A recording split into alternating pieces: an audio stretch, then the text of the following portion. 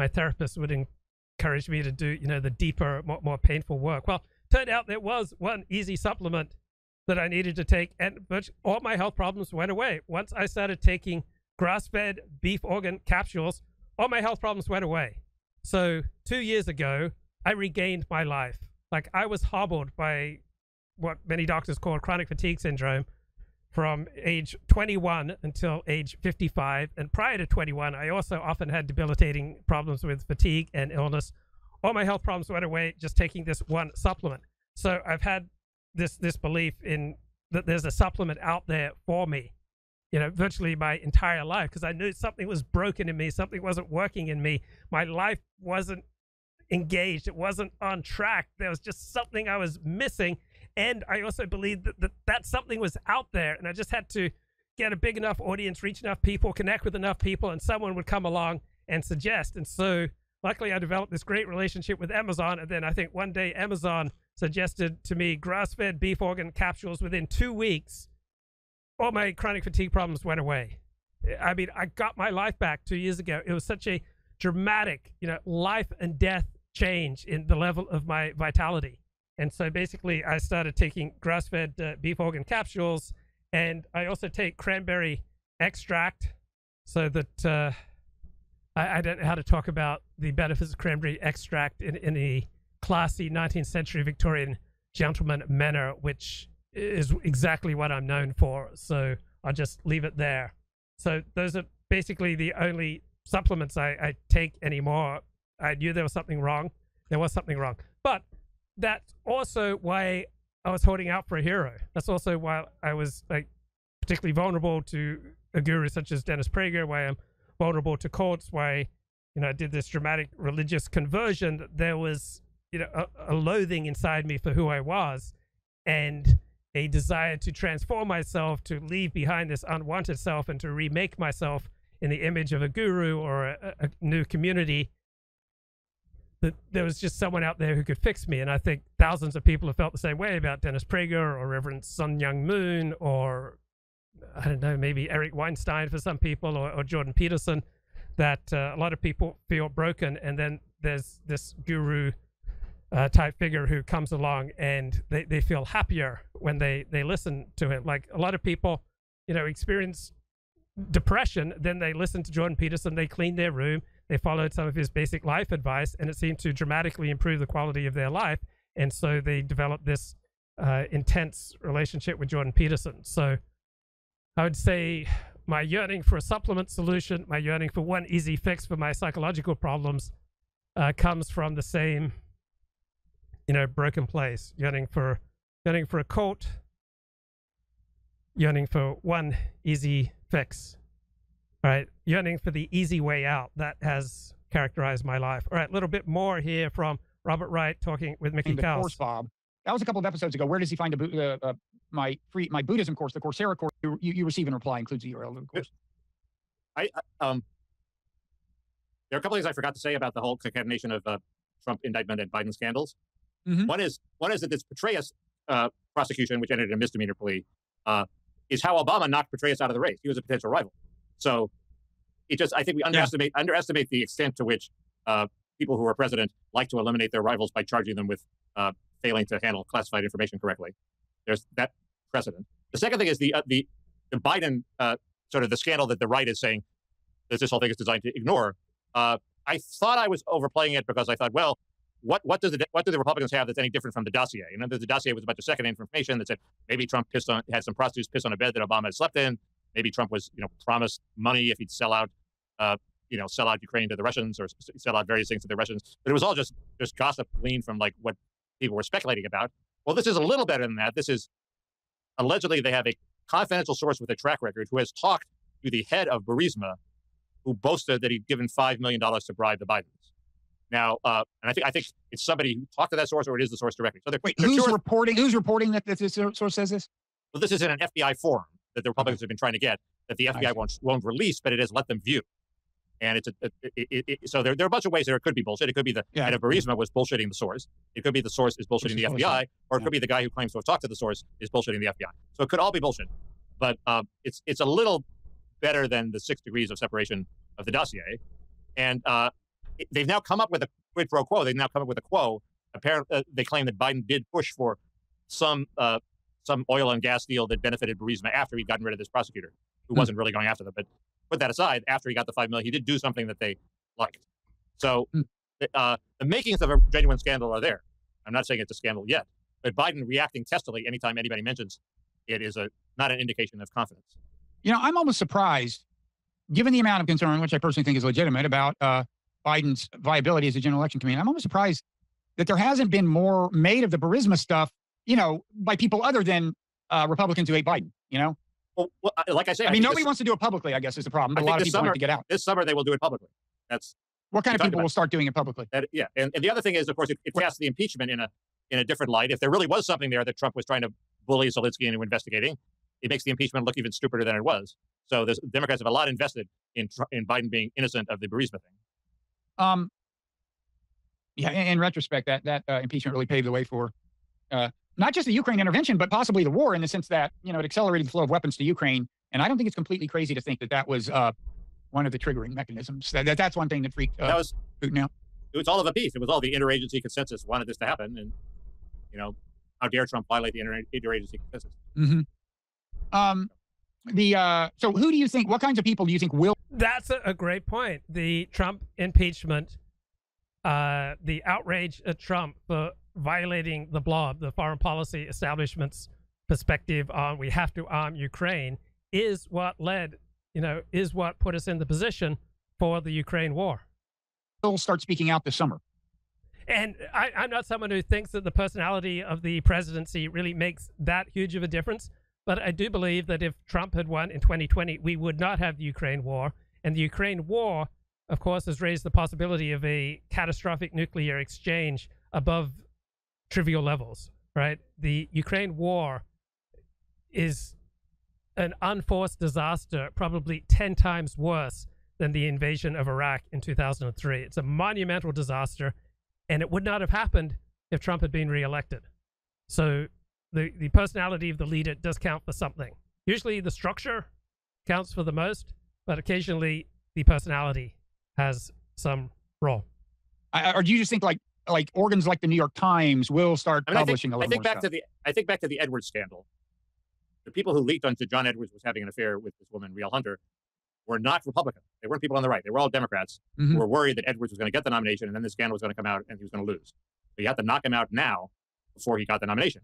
And that's those same sort of people are going to make the same calculation about Biden, especially if they think the scandal is real, and they're going to come forward. So any reporter who's worth his salt, and a lot of them with the Edwards scandal were not, would take them up on this. I would think that, you know, the Wall Street Journal has a bunch of reporters who have already chafed under the being squelched by the editors at the top. So I think there are a bunch of real reporters at the Wall Street Journal that will do it.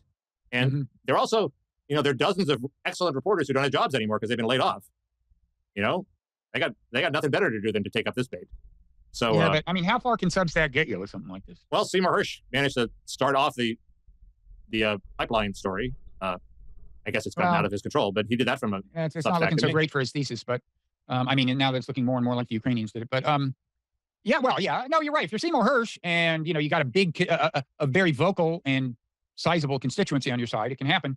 So yeah, it's not crazy. Tell me, when is the last date you think like some major Democrat could declare that they're in the race and it could matter?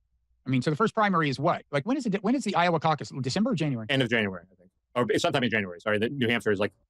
I mean, I either guess the beginning of the February or the end of January. I do think you could look it up. In a situation like this, where you got so many doubts about the leading candidate, I can imagine a candidate catching fire pretty fast. Well, Bobby Kennedy didn't declare against Lyndon Johnson until after the New Hampshire primary, obviously. Things have changed, though, right? And he got traction pretty fast. Yeah, you think it'd be easier to wait till the last minute now because everything moves faster. So I would say you don't have to do it. You know, it would be possible to do it after the New Hampshire primary if Biden does badly. That's still my template. Oh God, I wrote something in the 80s about that, Bob. Yeah, but you need a lot more money these days. I mean, supposedly, I guess, who knows? Free media and potential. In principle, you can tap free media for a lot, I guess. I think money is overrated. Organization is sort of not overrated, but I think you can you have a party and a laptop. You can organize pretty quickly. I want. Look at Gary Hart. Gary Hart caught fire because he finished third in Iowa. All of a sudden, people said, "Okay, he's the guy." But go ahead, sorry. No, I really want a viable alternative to Biden by end of summer. You know, Bobby Kennedy's so far doing better than I thought. I don't know how many people in that 20% who support him have actually heard him talk or how big a liability the voice will be. You do get used to it. I was just very disappointed that he hadn't moved on, at least in terms of what he says publicly, from Kennedy as a. He didn't seem to be, he didn't seem to be living in the modern era. He's reliving the Bobby Kennedy campaign of 1968, and he is very makes for a great speech, but it's not what people are looking for. No, he focuses on the Kennedy past to a considerable extent. I mean, he can go on and on about how his uncle JFK would have in fact pulled us out of Vietnam. He claimed that on Joe Rogan that his uncle the JFK had signed a document pulling us out of Vietnam. Right? Did we know that? Days, I never heard that before. You would think facts like that he'd have right. I mean, Charlie Peters at the Washington Monthly always used to say that Kennedy had confided in people that he was going to pull out of Vietnam, but not that he'd actually signed a document saying it. No, so I was very surprised when he said that. I don't know what was he saying he was going to pull out after the '64 election? Was that it? No, I think it was pull out then. I don't think it was. Well, he was less. Yeah, so Bobby Kennedy Jr. strikes me as reckless, as very much a mixed bag, but someone who's probably momentarily compelling. It's hard to think of him being a serious presidential candidate. Right, Robert Wright, Mickey Kels also talked on Friday night about has Tucker Carlson undergone a psychotic break? Because Tucker has increasingly over the past year or two said things that are absolutely absurd. Tucker's jumped on the UFO bandwagon. Here's Mickey. America, your roads suck. There are Jersey barriers everywhere. He's right about that. There are Jersey barriers everywhere, and nobody seems to feel any urge or imperative to take them down. So, plus, if Jersey barriers are the issue, Tucker wins. But it's very similar, but it's this crude money thing. And the problem, problems of America aren't going to be solved until we have the $113 billion we're spending on Ukraine spent on what Tucker wants it spent. The problems are deep and cultural, and they do not involve money. They involve the family. They involve society being pulled apart. And Tucker knows that, okay? He's smart enough to know he is dumbing himself down, okay? Robert Kennedy, I think, is not smart enough to know he says the same pitch with the money and it's all economistic. He's not smart enough to know that that doesn't work. I think that's the difference between. Well, in other words, he does not agree with you on certain parts of ideology. That's what you mean by not smart enough, is he doesn't agree with Mickey. Correct. Okay. I just want to be clear. That would be Mickey's definition of smart. Yeah. So you finally watched the first episode of Tucker on Twitter. Kennedy's a true believer, and I don't think Tucker is. Well, yeah, I'm not sure how true a believer he is. I've always been suspicious of that on foreign policy. Well, so you watched the first episode. You finally watched the first episode of the Tucker thing. You agree it was a little unhinged? I watched the first 3 episodes, Bob. There's a fourth one now. There's a fourth one now that I haven't seen, but there are 3. You're ahead of me. But back to the first one, didn't he seem a little unhinged? I mean, we revisited him begging to be called an anti-Semite part last week. And he was begging for it. I don't know. He said that Zelensky was friends with BlackRock. Is that necessarily anti-Semitic? I mean, I thought it was the part where he called him rat-like, sweaty, shifty, but he makes persecutor of Christians. I think you put it all together. It's only a 10-minute show, Mickey. When you pack all that into a 10-minute show, come on. I guess he's smart enough to know the resonance between all those things. I think so. He makes fun of Lindsey Graham's looks too. I mean, he's a looksist. What can I say? But actually, the main thing you said, the most important part was what you said before that. He's smart enough to know. No, but look, at least he didn't spend all his time on that. There was the part where he said, we now know that the government is concealing the cadavers of space aliens. Well, it's very interesting. I had read an article that didn't mention that it had this whistleblower who seemed very credible say we've recovered vessels of the aliens, but it didn't mention cadavers. And you would think they would, and that's because this whistleblower mentioned the cadavers in a later interview with some website. And then my follower, little Mickey, was right in pointing this out to us. That does detract from the guy's credibility. I mean, not only because it's inherently less rational for the aliens to send actual aliens as opposed to probes, right? So it's just you believe anal probes. Right, we don't expect the anal probe. So No, it'd be AI, right? It's like it would be Chat GPT. If he said they were concealing the cadavers of GPT, that would be one thing, because presumably it would be AI. We now know that before a civilization gets to a point where it can send spacecraft off to other solar systems, the AI is already running the show, right?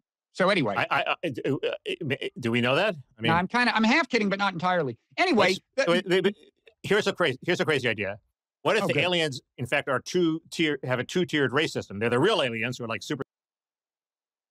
So I used to loathe Robert Wright, and I don't like how he interrupts all the time. I don't like many of his mannerisms. I have developed a strange new respect for Robert Wright. And open question, if aliens came to Earth, would you have sex with an alien? Like just something to tell your mates about. If they said, hey, what's going on? What's new? You could say, oh, yeah, I had full-on sex with an alien last night. Super smart and big and blobby, and they don't travel. But they have a race of servants who are sort of miniature, who they put in the crafts. Kind of like, or what if they're just avatars? They're just deep fakes of the actual alien. Still makes no sense, because the AI presumably would run the spaceships just as well as the actual aliens that are there. To say with certitude something that he's not certain about. But this is kind of really going out on a limb. We're talking alien cadavers here. So what? I think it's a trivial sideshow. This is not like saying Russia blew up the dam. This is which has about an equal probability of being true, I would say. But we're saying Russia blew up the dam is much more relevant to today's politics than UFOs.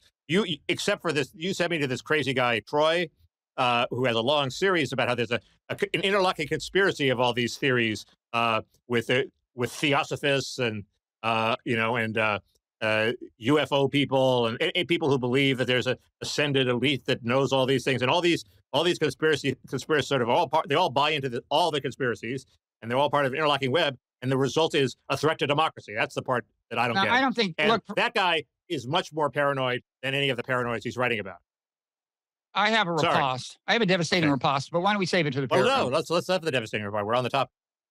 Okay, I just forwarded you an email that had been forwarded to me that had that thread. I didn't study up on the guy, but I read his thread enough to know what was interesting to me. And he wasn't, and you're overstating it. He wasn't, there's a vast conspiracy. He was saying two things. I mean, the main thing to me was he's a guy who had kept track, and I think this part is reliable, of people who had been on this UFO bandwagon for a long time. Right. And they included So everyone who's believing in UFOs just strikes me really poor epistemics, bro. Like really poor level of evidence. It's almost all based upon video or pictures that could have other explanations, or fakes, or someone's firsthand experience. So I'm very much on the skeptical side with regard to UFOs. Two people who, two of the three people who wrote the original New York Times piece that brought all this stuff back to life several years ago. Now that piece I think was solid, because they also threw Helene Cooper. No, it wasn't solid. That's absurd. Like a Pentagon correspondent or something on that case. So she was part of the byline. Right. And I think the shit was solid. And I'm not saying it wouldn't have been without her, but those are, I didn't realize, like when we first heard about this whistleblower, it's like, and the piece about him is written by two former New York Times people. Okay, well now we know they've been on the UFO bandwagon for a long time, which I didn't really realize. That was what was interesting to me. And that was the only reason I forwarded that thread. Then the guy did go on to say it is a trope in various kinds of anti-government rhetoric. I forget if he said on the right or left or both, that, they're concealing shit from us, and the UFO thing stuff works. Yeah, just because New York Times reporters are taking UFOs seriously doesn't make UFOs a serious consideration, right? New York Times reporters are often completely out to lunch. Into that well, and I think he's right about that. Tucker's a perfect example. He's a perfect example. Well, that's what he's appealing to, is anti-government paranoia. If you believe in one conspiracy, you're more likely to believe in another conspiracy. I agree. If you're an anti-vaxxer, if you believe in UFOs, you're more likely to believe that the vaccines are a plot by the drug companies. I understand that. It's when he says, and therefore they're a grave threat to democracy. So I saw my old friend Josh Randall. I was doing a stream Friday evening with Dennis Dale just before Shabbat, and just before I left the stream, Josh Randall stopped by. I haven't, had him on any of my streams. He left after I was a bit of a jerk to him, a year or 2 years ago, and I subsequently privately apologized to Josh for being a jerk. But another stalwart of the show who's like washed his hands and moved on. It's like, doesn't want to be part of the show anymore. But it was, great to have a little bit of interaction with Josh Randall Friday evening. And I was saying that, much of conservatism is based on a con of shilling supplements. And Josh Randall had a great response. Well, what about the left and pharmaceuticals? So establishment conservatism and the center and the left are, largely underwritten by pharmaceutical companies. My answer to Josh would be that pharmaceuticals are far more regulated than supplements. So supplements, you can make far wider claims on a much, weaker basis of evidence than you can with pharmaceuticals. But certainly many pharmaceuticals have been approved and are being promoted and being prescribed in a ways that are bad for people. So it seems to me that right now, if I had to weigh things up, kind of 50-50, but it seems to me that supplements are more of a con game right now in America than pharmaceuticals. But I'm very open to being wrong here. He does say that. He does say that. Read the whole thread. And therefore, they're a great threat to democracy. Yeah, so he goes off the deep there. And what he doesn't say is this whistleblower that's covered with. And let's say hello to Elliott Blatt. What's going on, bro? Uh-oh. How's it going, Elliott? Blessings to Elliott Blatt, who can't hear me. I just heard an uh-oh from Elliott.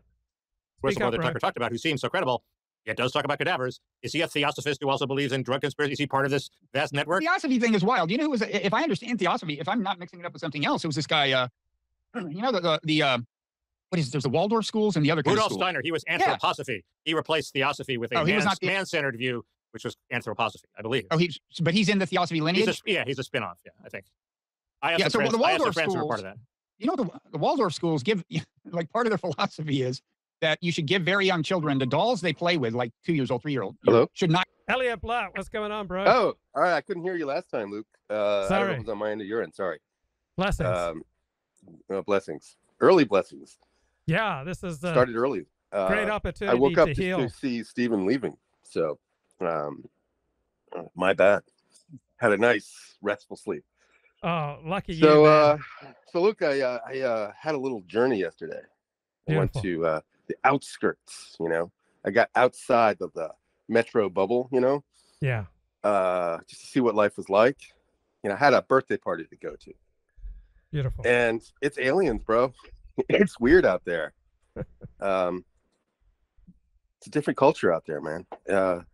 We got problems. What do you mean? Get specific. Did I lose you again?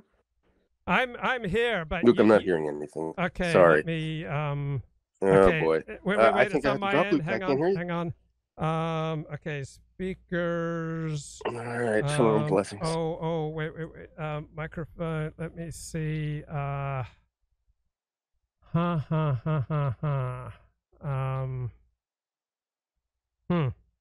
This is on my end. So microphone. That's right. And then, did you hear that music playing? Speakers, testing, microphone. I don't know why. Okay, I'm coming through. The audience can hear me. The audience can hear me, but Elliott can't. So I don't know what's going on there. Sorry about that. Try to come back, Elliott, if you can. Not have faces. They should not have faces. Okay. They have a bunch of weird beliefs. But okay, anyway, it's a weird group to include in this vast conspiracy. Anyway, we were talking about Tucker. Yes. He's a fucking nut. Okay, we agree. Let's talk about Ukraine. He seems to have bought the UFO Kool-Aid. Yes. Oh, I don't know if he has. I don't give him that much respect. My point is just that when I said it's not like saying the Russians blew up the dam, it's another, that doesn't convince people that you're crazy, right? This convinces people he's crazy, even though I think it's just reckless opportunism or something. This guy we were talking to on Twitter that you mentioned did say, and he was a Tucker fan. He said, I think he's had a psychotic break after watching the first episode. And I don't think he has, but I think it was weird enough for non-crazy people to say, is he having a psychotic break? You watch the whole thing, it's fucking weird. The weird Zelensky shit. Well, it is weird. UFO cadavers. That's fucking weird. It's a lot weirder than the stuff he was writing for the Daily Caller. And it wasn't exactly that he was restrained by the editors of the Daily Caller, since he owned and ran the Daily Caller. Nobody was restraining him, and yet his pieces were very respectable and nuanced. And this is all very unsubtle and a little crazier. And you wonder if I think he is being cynical about it, but the UFO thing, I think he actually believes, because the government has been more open about UFOs than it has been before. So there's real. Yeah, There's a trend there, UFOs could be real. Sure, and there's interesting suggestive. This David Fravor pilot, he's interesting. Okay. But what interesting to me is Tucker. He's sort of been forced by getting fired to carve an alternative to cable news, and his latest episode, which I didn't see, is all about how cable news is doomed. So presumably he is the wave of the future, and he might also decide the same thing about political parties. We have these two parties; they're doomed. Time for a third alternative. I'm just saying there would be a harmonic convergence of his entire worldview if he either supported a third party run for president or mounted one himself. Goes for the alien vote. See, that's what I mean. This is nuts. If you're well, it depends. If you just want to pick up 7% and cause a ruckus as an independent and swing the election, sure, go alien. Okay, I think that's enough from that show. How to Tell a Critic from a Troll. This is Andrea with Bangs and Chris Kavanaugh and Christian pastor Paul Vanderklay. And it is almost certainly the case when I hear like any discussion about this topic in the kind of, I'm not saying that you're a part of this ecosystem, but I tend to refer, the kind of sense-making sphere. And a lot of the discussion of religion is around the ritualistic, the community, the traditional symbolic interpretationism. But one more time with Elliott Blatt. What's going on, bro? All right. How about now? I can hear you loud and clear. How about me? I can. It's nothing but love all the way around, bro. Nope, I spoke too soon. No, we can hear you. We can hear you, bro. Oh, I'm gone. I heard you for a split second, then you're gone, Luke. Give your story, bro. Earth to Luke. Come in, Luke. Story. Give your story, bro. Yeah. I'll hang on for a few more seconds here. No, just you were there and then you were gone. So I don't believe it's on my end. Okay. All right. 10, 9, 8. I grew 7, up an Irish Catholic. 6, I'm very familiar 5, with those positive 4, aspects of religion. 3, I'm also very 2, familiar all right, with next time, Luke, we'll have to negative impacts of religious institutions and communities and their ability to suppress, oppress, and to damage people. And in many occasions, it's actually the religious institutions and religious people that betrayed, in a sense, the belief that people had in those things. And that's not a small aspect, right? And it kind of, I sometimes feel like there's a kind of unnecessary like barrier drawn between religious and non-religious, whereas the vast majority of religious and non-religious people I know are, they're getting along in the world. They're looking for meaning. They're looking for stuff that they value, but they recognize that there are good and bad things, and that applies to as much religion as public health measures and trade-offs. And I'm kind of, I react quite strongly to things that I perceive as suggesting that if you lack the religious impulse, that there's something fundamentally missing, or that your life is, you're denying in essence that you actually are religious, because everybody fundamentally is. And I see that as like a sort of implicit thing, that materialism sucks the life and meaning out of the world, and that we want to re-inject the spiritual and the metaphysical. But in that contrast, and this way I would say to the atheists, so you asked Andrea, how I would distinguish myself from the new atheists. And part is because I actually study religion, whereas lots of the new atheists don't. But the other part is that I don't think that inherent conflict has to exist. Like I think tolerance and like a willingness to recognize that people can draw meanings from different, like secular or religious meaning structures is beneficial. And that's why I'm quite reactive to things which are presenting a secular world as fundamentally like cold and alienating and devoid of meaning, because I don't think, I think that ends up in the discussion with higher. I think I agree with Chris Kavanaugh here. Meaning primarily comes from relationships. It should primarily come from your family, your extended family, your friends and community. Atheists able to be moral without a religious structure to keep them on the straight and narrow. And I think all of those questions have been like discussed and answered in hundreds of years of debates between atheists and religious people. So in I guess in part that's a whole bunch of things, but that's partly my reaction to that, Paul, is that I think it is, you're completely right that we should take seriously the attachments and social bonds, and you could frame it in other language, as you suggest, like the experience of the numinous, the like esprit de corps, or being touched by the Holy Spirit, or your commitment to the Sangha, or whatever it might be. But while acknowledging that, I'm not sure that I agree that my secular worldview requires like kind of that's a metaphysical reality that I can't comprehend, because I feel like I comprehend it okay, and that I understand people that value it. I don't personally believe in the metaphysical aspects of it, but it doesn't feel that mysterious to me that exists in human, given the kind of social beings that we are. Okay, Paul, I want you to take it, but I have a little quick something just to be clear regarding the empty desert scape of secular materialism. It's not just. So this is Andrea with bangs. She's religious, I believe. She's a Christian, and she's one of these lovely female commentators who seems like just a lovely person. But when she speaks, there are just rivers of words that just don't mean anything. So I'll just play a little excerpt. Secular materialism. There's absolutely Christian materialism, like which I didn't mean to do. What the hell is Christian materialism? Like, Christianity is a supernatural religion. She reminds me of Alex Kashuta. Dabble in, but did when I joined Twitter and talked to a bunch of scientists about science. The Church of Twitter. Meaning there. so it's not just secular. Like it's the. She talks and she talks, but she says nothing. Sad. I mean, if you say have a specific, well, what about lived experience regarding the Aboriginal way of like seeing science, and like their lived experience is that back of the turtle, or like, I don't know, there's a lot of back of the turtle like myths, but regardless, okay, that's not what I'm meaning for lived experience. Like I take lived experience seriously. Give me examples, and I'll see how. Okay, you take lived experience seriously in what context? All right, if you're married to someone, you need to take their lived experience seriously. If you have strong friendships, you need to, at least treat your friends' lived experience with some respect. But if you're trying to ascertain truth about the wider world, various individuals' lived experience doesn't mean anything. Oh, seriously, I can't take them depending on what it is and the subject. I think that science has given us the ability to. My son has diabetes and a type 1. He is 11 and has had it since he was 4. Thank you, science. Thank you, the Canadian guy who can't remember his name, who came up with penicillin. Like, thank you for that. Insulin. Oh, sorry. You're giving a penicillin? You better get this straight, Mom. Are you sure your son has diabetes and you know what you're talking about? Yeah, I just said the wrong thing. Just inject him what's there. I inject him with whatever the pharmacy gives me, and it's the right thing. Okay. Well, that was my lived experience. That was a little bit off for that moment.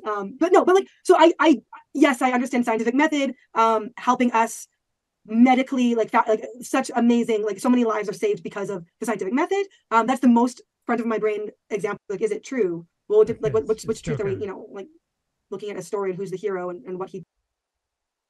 well, okay. Sorry, I'm bringing up more things than I took too long. So. Paul, I just blather on and on. Well, you had a question about wokeness and wokeism? So I was kind of curious just about, the emphasis.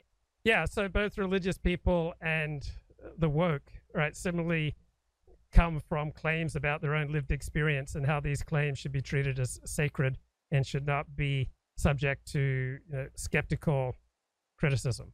On lived experience and the kind of reductionist nature of science and secularist worldviews. The other group that I hear, apart from religious people who advance that critique often, is postmodern kind of scholars, right? And I'm just curious to the extent to which, on that particular point, not all the broader stuff, that you agree, or is it like, is there something that's distinctive that from the critique that you would have that diverges from that? Because Jordan Peterson is often critiqued that he sounds remarkably postmodern while railing against postmodern people. And there's a lot of postmodernity in Jordan. It depends what you mean. Right. It depends what such and such is, right? That's something that's very common. So I'm just curious about, in that respect, to what extent there's overlap on those points, or whether it's like, it's just a parallel evolution and there isn't actually a point of contact. I'm still not sure what you're asking, but I'll try and answer. Okay. There's plenty of postmodernity in me too. I think. So if you want to sort of see this long term, I see this very much within a religious frame. So part of what during the Renaissance you have this real fascination with sources and literary sources. I mean, certain parts of Europe start going crazy looking for Greek manuscripts and so on and so forth. Erasmus, of course, is finding, at this point in Europe, everybody's learning Greek, people are learning Hebrew, and then they're looking at Jerome's Vulgate, and they begin to recognize that, hey, wait a minute. Today a contemporary biblical scholar might accuse Jerome of writing a paraphrase, because if you look at, so what I do with my Delta Sunday School class, for example, is I put different English texts next to each other, and I have a sense of the nature of this translation, that Jerome is filling in a lot of the space in the, just at the late antiquity, filling in a lot of the space so that all of the doctrines are nicely there for the people reading the Vulgate, for the people reading this Latin text. And come the Renaissance, because of all the texts that have sort of been unearthed because of the Crusades, now suddenly people have access to better Greek texts and some Hebrew texts, and they're learning Hebrew from Jews. And so Erasmus takes it, and now the printing press is there. So Erasmus is, lining up the Vulgate and some Greek text and having notes on the side, basically critiquing Jerome and saying, hey, wait a minute, what's Jerome is doing something funny with the text. And of course, as Erasmus is writing, Luther is reading. And a lot of people have accused Erasmus of laying the egg that Luther hatches.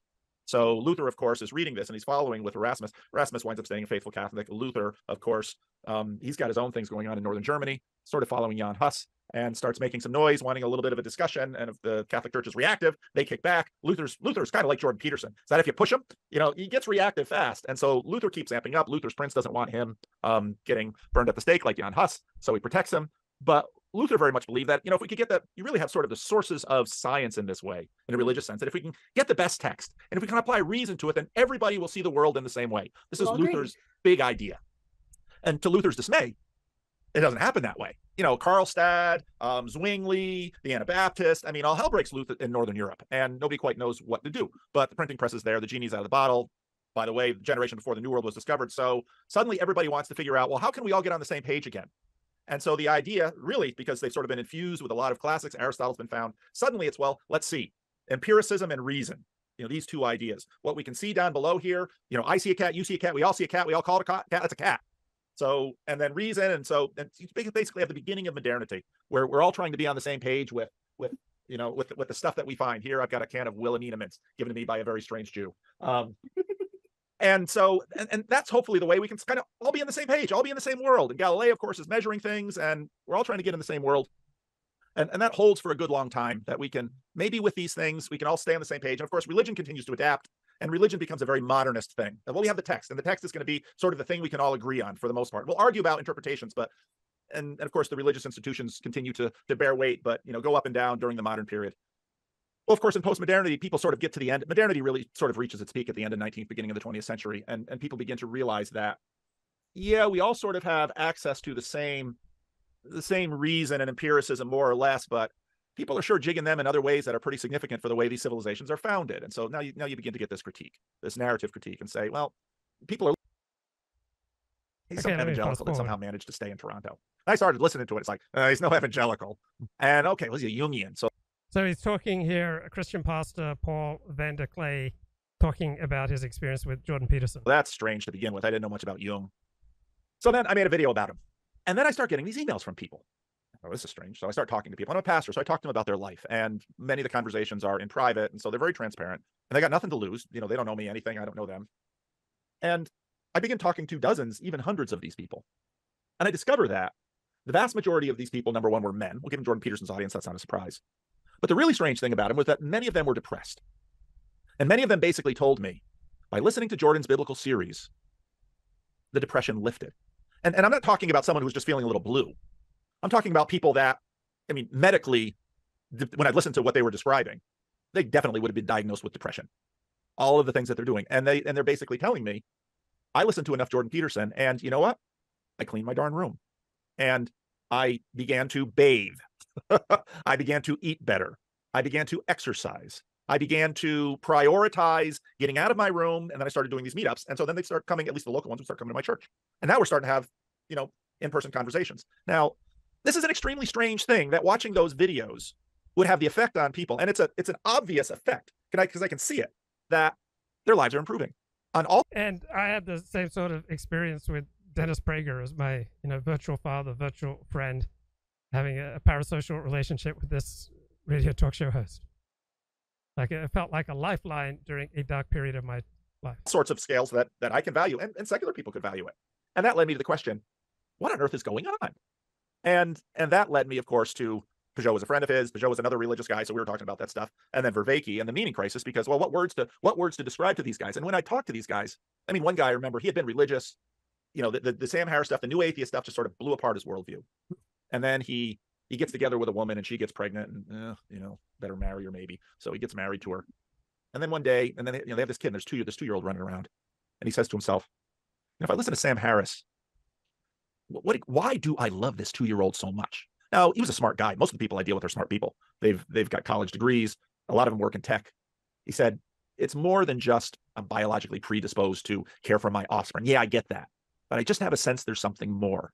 And I think it's right in that space that as a pastor, I listen to this and I say, well, this is interesting. How does this connect to my two worlds?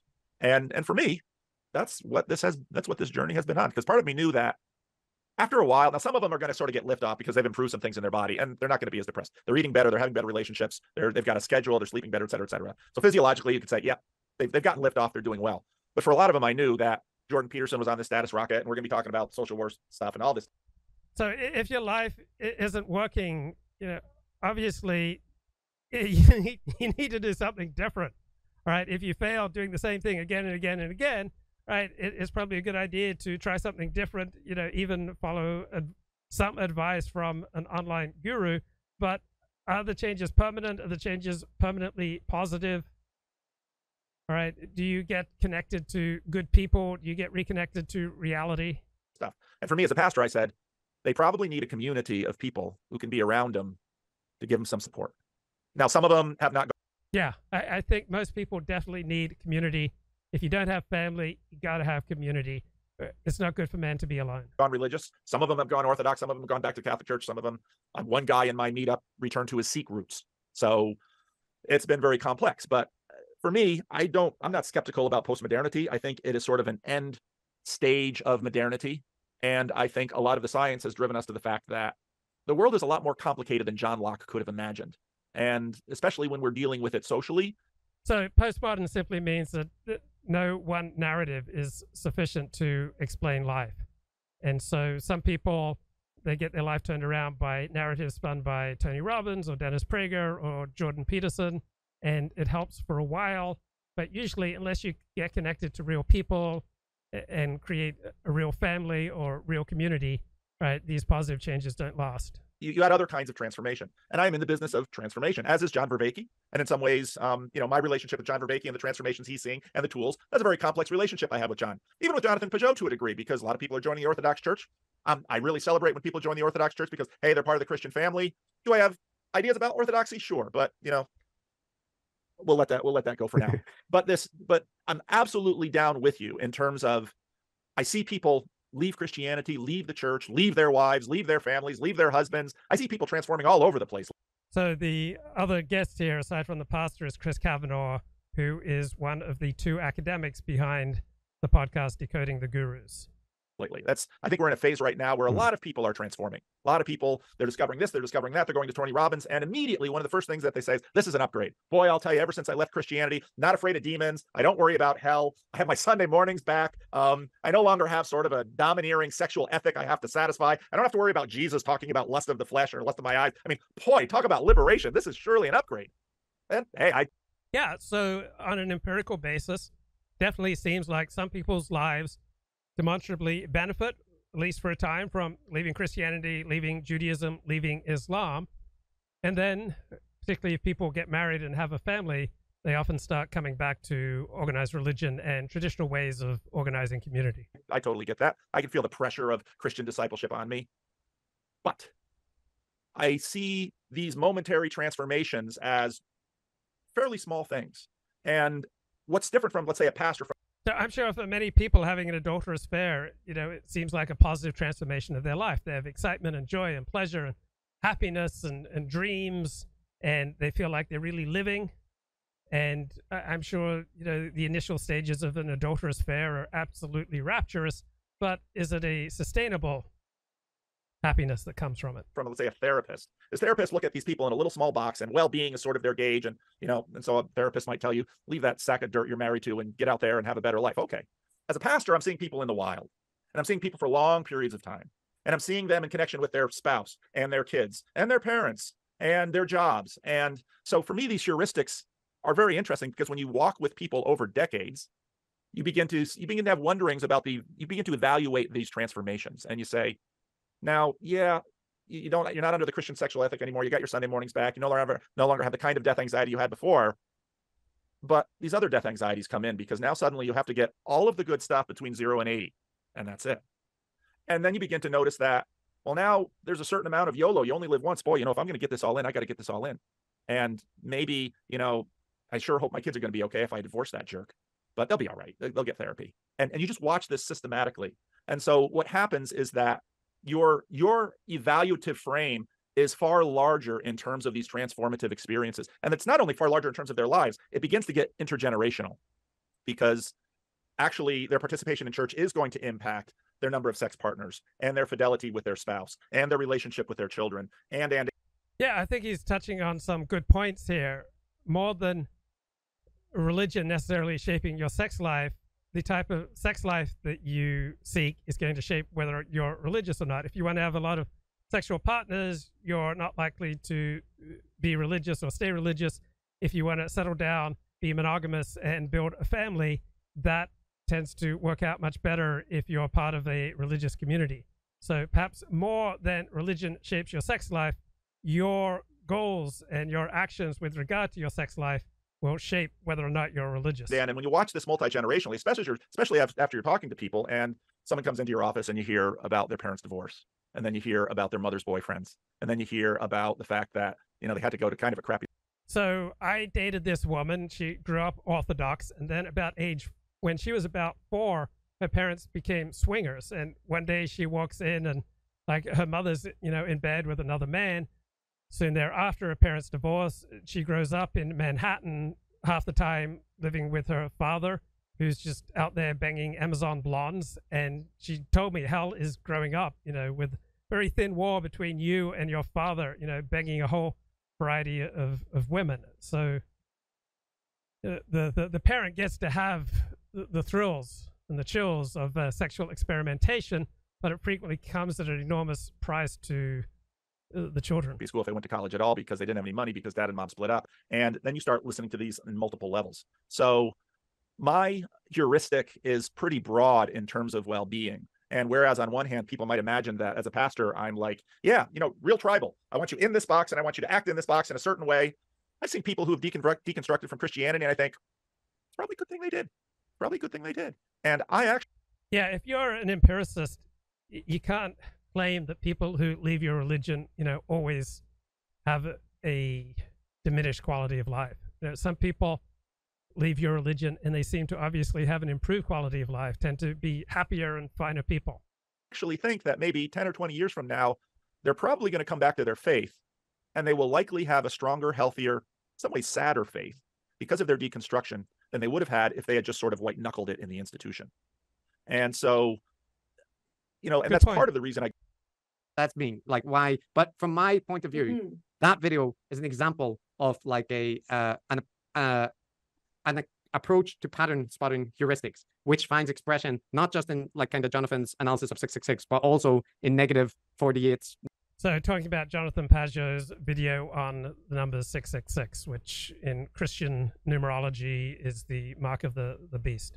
Numerology, which is a particular QAnon follower who dissects numbers, or in the Da Vinci Code, or in any number of other. And you would see those as separate in depth and complexity, I imagine. In my case, I see them as a continuum of the same heuristic. And so I'm criticizing the heuristic, but with a specific example. And it is mean to do it to Jonathan specifically, but I judge from his content that he is quite open about, being critical about specific things that he doesn't agree with and doesn't like. So he put the content out and I commented on it. That's my kind of view on it. It's I do not intend it to be that therefore everyone has to agree in my interpretation, or that I expect that he will like my engagement with his content. I know he will not like my engagement with his content, and I kind of factor that in. But I could approach it in a much more empathetic and nice way, and various people would say that's the better thing to do, Chris. You catch more wasps with honey. Right? Yeah.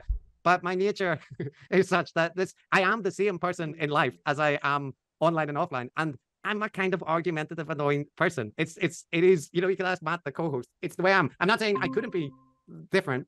I could. I'm not saying there's no way for me not to do that. Okay, let's say hello to Elliott Blatt. Elliott, what's going on, man? We still can't. Now we can't hear Elliott. So, hey, Luke, can you hear me now? Yeah, I'm at my computer now. Yep, I can hear you now, bro. Hello. Go ahead. Yes. Oh, this is terrible. You can't hear me? Okay. All right, are we here? we're here, bro. We're live. No, I can hear you. I can hear you, bro. How about Go now? ahead. Say something. Yes, I'm here. I can hear you. We can all hear No, you. I can hear you. This is ridiculous. Okay, I'll start another Google Meet and No. maybe- We'll do it tomorrow. We'll do it tomorrow. Are you winding down anyway? I'm not sure. Oh, So- okay. Wait, if you can hear me, so I can hear you now. Okay, we're fixed. Okay, great. Okay, Sorry. go for it. All right. Okay. So anyway, so yesterday I went to the hinterlands, California, Fairfield. You know, Fairfield. It's about halfway between Sacramento and San Francisco. Yes, no, It's well, where things get very flat. You know, it's sort of on the outskirts of both cities. It's sort of the midpoint, and it's quite hot. It's flat. And so I had a birthday party to go to, and it started at 5, but somehow I sort of remembered it as being starting at 2. So I sort of got there 3 hours early, and I had to sort of kill 3 hours in the middle of the Sacramento Delta, you know, Meth Valley, shall we say. And it's weird, man. So I decided I need a new pair of shoes, right? I haven't got a new pair of sneakers in like 3 years, so I figured it's time. So I go to the mall in Fairfield, and I find a shoe store. And I go inside of a shoe store, and how do we say this? It's just very Wakanda rich, you know, and people are just, you know, yelling at each other at top volume, you know, shrieking at each other, and give me that size. No, I want this size. I want that size. You know, and you got any more of these in the back? And blah blah blah. You know, on and on and on. And this is alien territory for me now. I feel these aren't Tucker aliens. These are social aliens. It was such a low IQ scene, and I said, now I understand why Luke does Amazon. yeah. And it's like it was rough. So I ended up scoring a pair of shoes for $20, right? I always go to the, you know, here's a little tip for you, Luke. Always go to the clearance rack, because you can usually find something for like 20% of the price, you know. So anyway, I got myself a nice $20 pair of shoes, and then I left. But I still had plenty of time to kill. So I just started ambling around the mall. Like I've never, you know, I haven't been to the mall a long time. So I'm walking up and down the mall, and then I end up buying some socks. You know, I'm just sort of picking off little errands while I'm trying to kill some time. So I get a pair of socks at JCPenney, you know.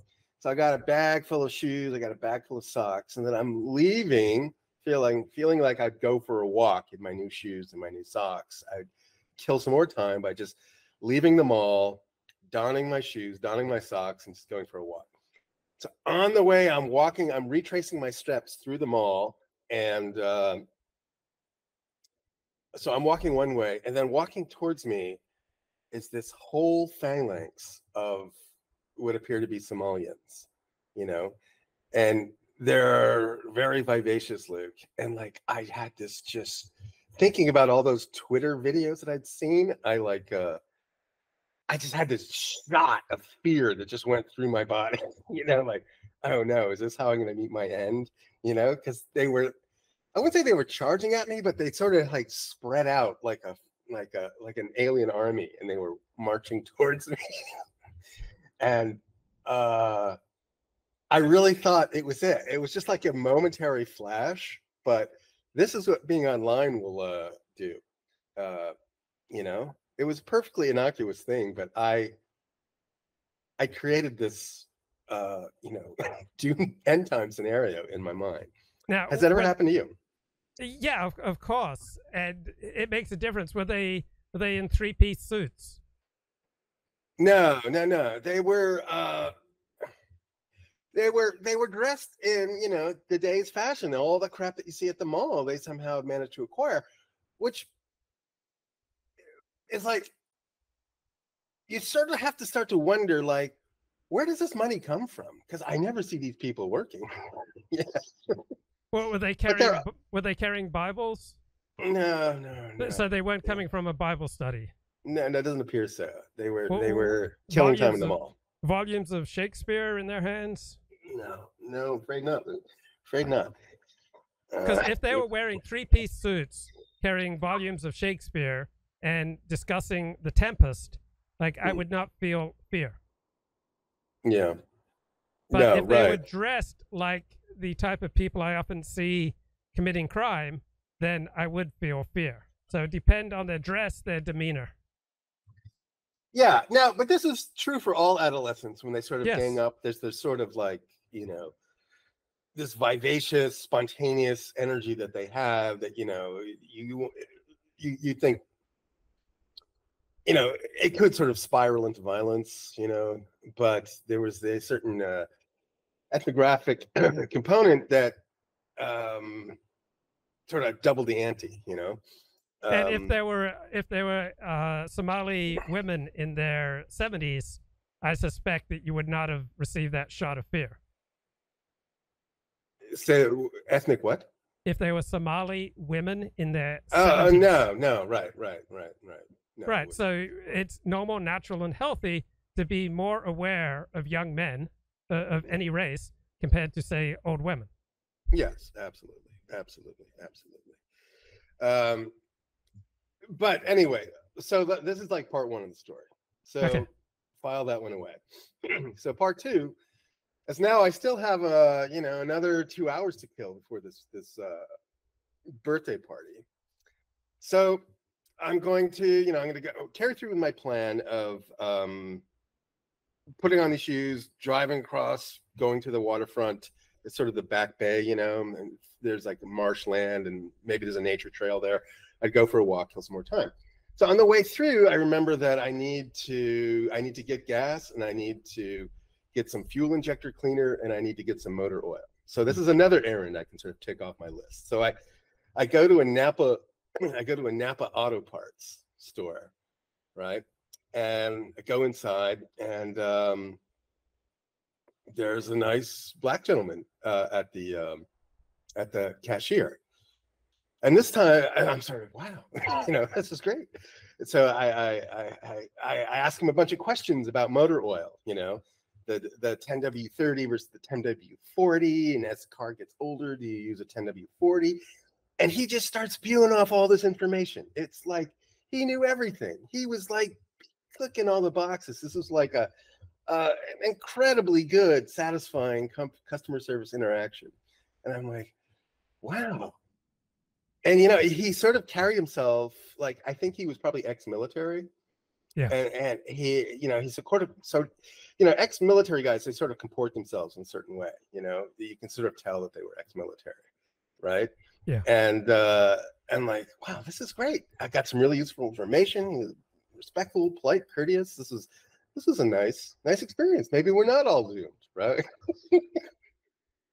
So anyway, I got the motor oil. I get the fuel injector cleaner. I got a bunch of new information to look into, you know, and so that was good. So then I leave, and that killed about 30 minutes total, right?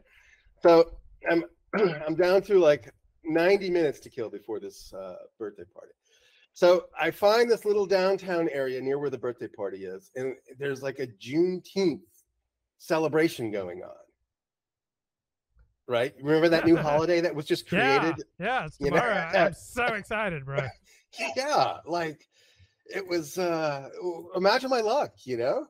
Yeah. And I'm looking, and I see, like, you can see from the distance, there's all these things set up, these, what are they called? You know, those pop-ups. I'm blanking the word. Pop-up displays, and then there's music playing, and then there's, you know, so I find a place to park. And I start milling through the Juneteenth celebration. And the music, look, it's this rap, you know, it's like a different world. I can't understand it. I can't even be in the presence of it. Like it's so bad. It's so hard to listen to. And it's I'm thinking, this is so bad, it must be a parody, right? You know, like, yeah, they're not really doing this for enjoyment. They're mocking it, you know. And I was trying to sort of seeing if I could appreciate it at that level, but it turned out it was sincere, you know. And people were clapping, but for the wrong reason. They seemed to really enjoy it. So anyway, I can only bear about 10 minutes of that, right? And then so I find my way to the waterfront, go for a walk, you know, kill some more time, but eventually it comes time for the party, right? I get there.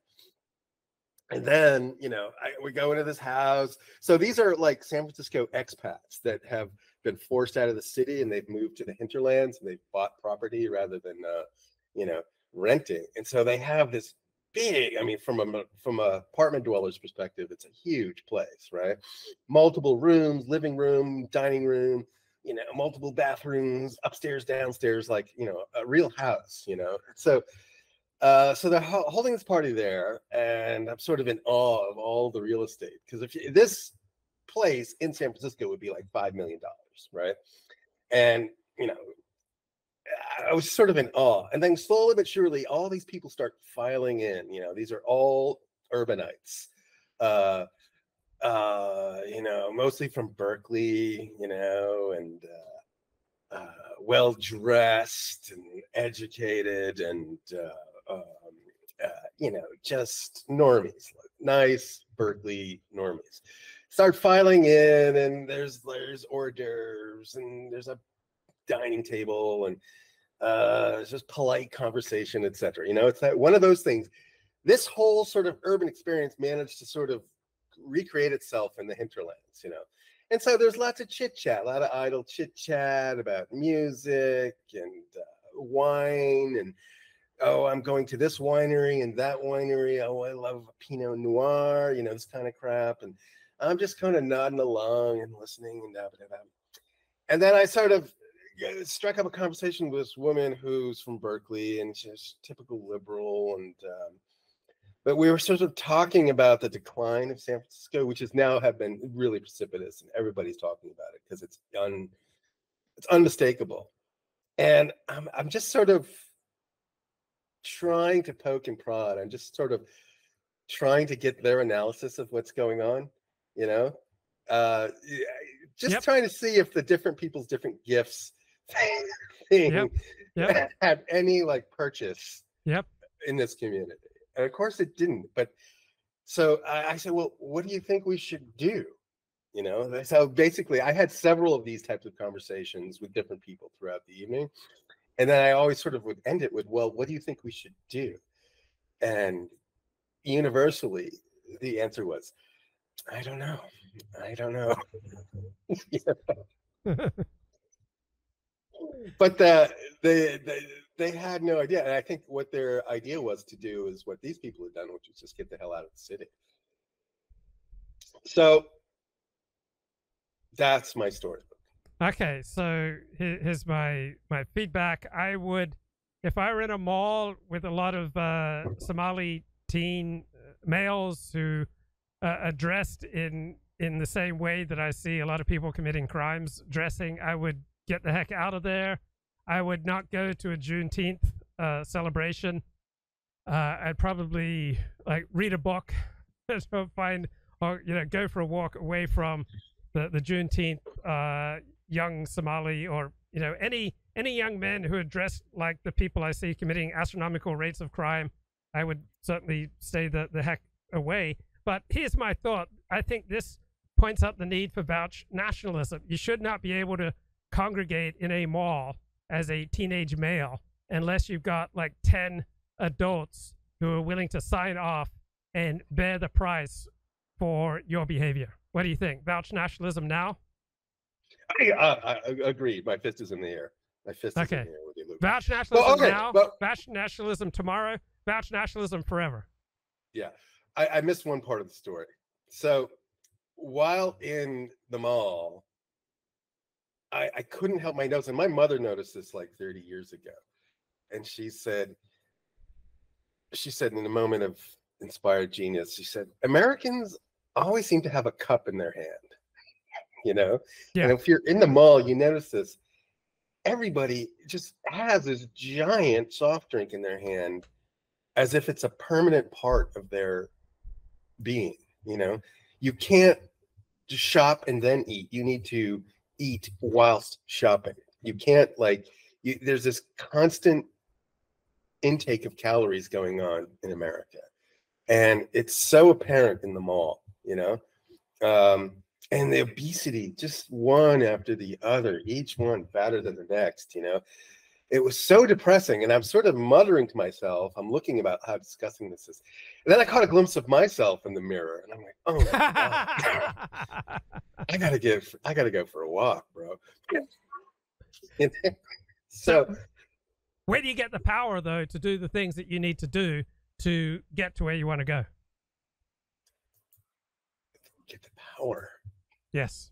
It's a matter of power, bro. Like it takes power to do the things you need to do to get to where you want to go. Are you talking like spiritually? Are you talking anything? Power, like the power to eat right, to exercise, to do all the things that you need to do to secure the life that you want. It takes power. For some people, that's God power. For some people, it's guru power. For other people, it's just internally generated power. Other people, I have to say it's internally generated. Yeah, But is that working? Like, are you able to internally generate the power that you need to do the things you need to do to get the life that you want to have? Because I don't have that internal power. I need other people. I need community. I need spirituality. I need gurus or inspiration or 12-step or psychology. Like, I need a whole bunch of other things outside of myself, because what's going on inside of me is not enough for me to get to where I want to go. But what about for you? I'd have to say it's internally generated. In fact, I spent a lot of time thinking, I'm socializing, and this is what Luke says I should do. And meanwhile, I'm thinking, I'd just love to be, if I could just be alone. I could just skip this party. I was thinking about ways of skipping the party, like finding like a nice, gracious way to get out, and I just couldn't do it. I couldn't find one, right? It would mean having to tell a whopper of a lie, and I just didn't feel like I should do that. So I actually get a lot of power from solitude. So that's where we're different. We're different. How painful would things have to get before you came to the conclusion that your internally generated power was not getting the job done?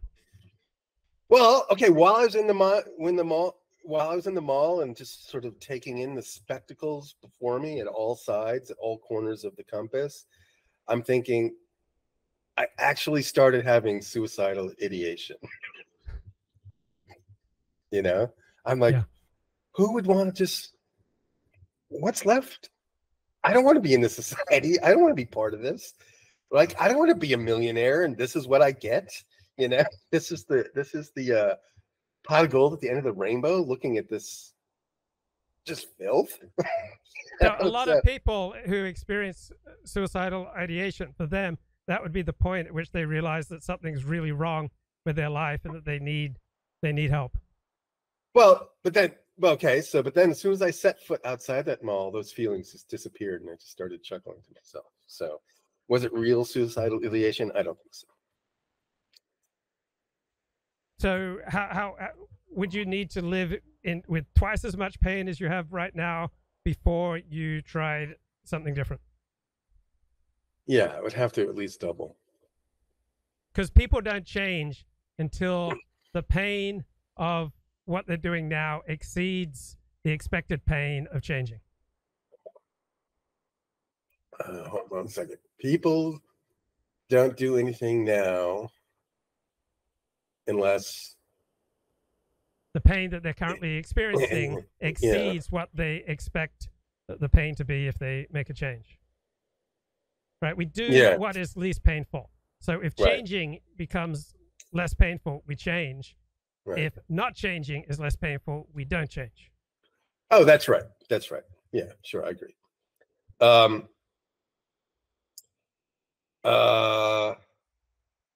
So you were on a self-improvement kick of, eating right, exercise. About 3 weeks ago, you were telling me about this, losing weight. Yeah. How has that progressed over the past? Well, it's been bad because I keep getting knocked off my routine, right? For one reason or another. Like even the shoes, like my shoes have finally worn out to the point where, they're like all the padding is gone and it's scraping against my heel, and just the pain. So it limited the amount of distance I could walk. So I got off for that reason. Work, a lot of work demands lately. So that, in the past, I would have I would get up at 6 and go out for a walk at 6 in the morning, but now I just get up at 6 or 7 to start working. So, and that's unfortunately got me off the routine again. So I do have a problem keeping routines for more than 3 or 4 weeks, and then they seem to dissipate. And all it takes is one disruption, and then it's sort of back to ground zero. Yeah, so you need the external world to be a certain way for you to be okay. Exactly. Yes, I do. Yes, I do. Yes, I so do. It helps. It helps. Now, yeah. I make decisions, right? The external world is definitely an influence. I wouldn't say it's not, but I participate in my own, failing to maintain a routine. I'm not good. I can't. There are people who have adversity in their external life and still maintain routine. So I can't necessarily use that as a crutch, saying that the world is difficult, but it definitely is an influence. So there's some time indifference going on. You're putting off what needs to be done. You're not using your time to support your own vision and to further your own goals. Yeah. And then there's some perhaps idea deflection. Are you compulsively rejecting ideas that could expand your life or career and increase your profitability? I probably do that, but I feel like I'm open to ideas. But the thing is you have a pretty established routine, right? Yes. And a certain portion of it works for you, right? So for me to come in and say, Luke, well, you should change this aspect of your routine, and you say, no, I've got my own. Is that really idea deflection? Or is it just, no, I'm going to stick with what works? If you're giving me a good idea and I'm deflecting it, then it's idea deflection. Oh, if I can't hear your idea because it's so threatening to my sense of self, that's, severe idea deflection. Right. So you may suggest that I buy sheets with a high apply. And if they would significantly enhance the quality of my life, but I'm too insecure to accept that kind of suggestion from you, then I have intense idea deflection going on. You're not still sleeping on plastic, are you? I like to keep my room warm, so I don't use any sheets, any blankets. I just usually sleep on the floor with a wedge to elevate myself for the sleep apnea and a pillow. And then I wear sweats, and if the temperature drops below 70 degrees, I just put on a very light long sleeve t-shirt. So you don't use a blanket? I don't use a blanket. I don't use sheets. It's just that's bizarre. It's just me in sweats and the floor. Nah, that's bizarre. Luke, here's what the Chinese say: cold head, warm feet.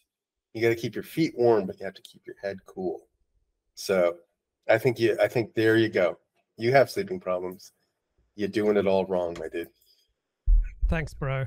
I'm trying to be open to this suggestion so I don't enact idea deflection. Yeah, I know. But seriously, your head needs to be cold. All that immense, your head, Luke, that brain of yours, it's like this atomic reactor that's just generating heat all day long. You got to let it cool off, and physically cool off. So do you have one of those cooling pillows? I don't like. I like what I got. Yeah. The only thing that I'd add is a woman. And I'm sure there are a lot of women out there who would appreciate, a nice, comfortable floor, a wedge, a pillow, nice, warm, comfy temperature, so they don't have to be bothered by sheets or blankets or bedding. Yeah, a nice polyester shag carpet. Oh man, sounds pretty sweet. Dreams are made of, man. So did you watch the History Speaks versus Mike Enoch debate on the Holocaust? I got home, I saw it on Twitter, and I tuned in for a minute, and it was about 10 p.m., which is late. It's almost midnight basketball time for me, and I'm like, me too, bro. It's I don't want to think about the Holocaust at 10 p.m. So I just stopped. I didn't listen to it. Is it worth watching? I haven't listened to it, so. But I can't believe you didn't want to learn about the Holocaust at 10 p.m. Yeah, it feels like, I don't know, this past 6 years has been just Holocaust all day long. No, but I'm sure that's I am impressed with Enoch's competitor there. I forgot his name. The guy on your show, Matt. History Speaks. Yeah, Matt. Yeah, he's definitely a very, he's definitely a competent fellow. Yeah. And I watched like the first 5 minutes. And I was just impressed with how he conducted himself. So I asked Stephen James, like, what is excessive masturbation? And he said, next question. So Stephen James was afraid to go there. He seemed distinctly uncomfortable with talking about his masturbation life on the show. But you are someone who is at ease with who you are. You're at ease with reality. You're at ease with other people. Like, where is the fine line between excessive masturbation and the correct amount of masturbation?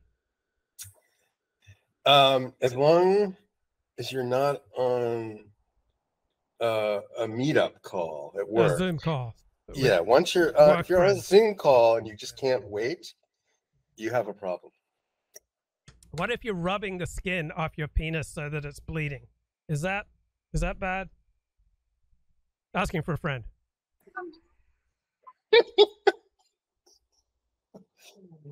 I think you need to stop before bleeding. Yeah, that's okay, also so it's another warning line against wanking to bleeding. You know, I'm old school, Luke. I'm not part of this generation, so you know, I'm around. I remember manual stick shifts, Luke. I remember cassette tapes. You know, there's just certain lines he just didn't cross. Powerful. I know. So how long were you talking to Stephen? I literally tuned in. I saw that you started the stream at 7 a.m. Pacific, which is... Well, when I stop streaming, I've got to do a deep carpet cleaning, like move a lot of stuff out and move, you know, stuff back in, like vacuum the carpet and then use the carpet cleaner thing that I bought. So we're talking like minimum of 2 hours of work, fair dinkum work, once I stop streaming. So I'm thinking about streaming for like 7 hours. You're really, really dreading this. Yeah, I mean, I thought by now I'd have a Sheila who'd do this for me. Yeah, but she's like, no, I need a Serta. I need a Serta. No Serta or no deal. Would you do that? Would you buy a bed? Would you buy a proper bed if that's no, it's so bourgeois. I am someone who's constantly breaking boundaries, bro. I don't want to be shackled with these bourgeois conceptions of bedding. Yeah, you know, who is it that said the hatred of the middle class is the beginning of all virtue? I don't know who said it. I think it was one of these leftist Marxist types, which is not a quote I agree with, but I think it's amusing nonetheless. I got a friend who's an Orthodox Jew who says that I don't want to buy a bed because I'd feel too guilty taking a woman to bed, and so I solve my conscience by only taking her to floor.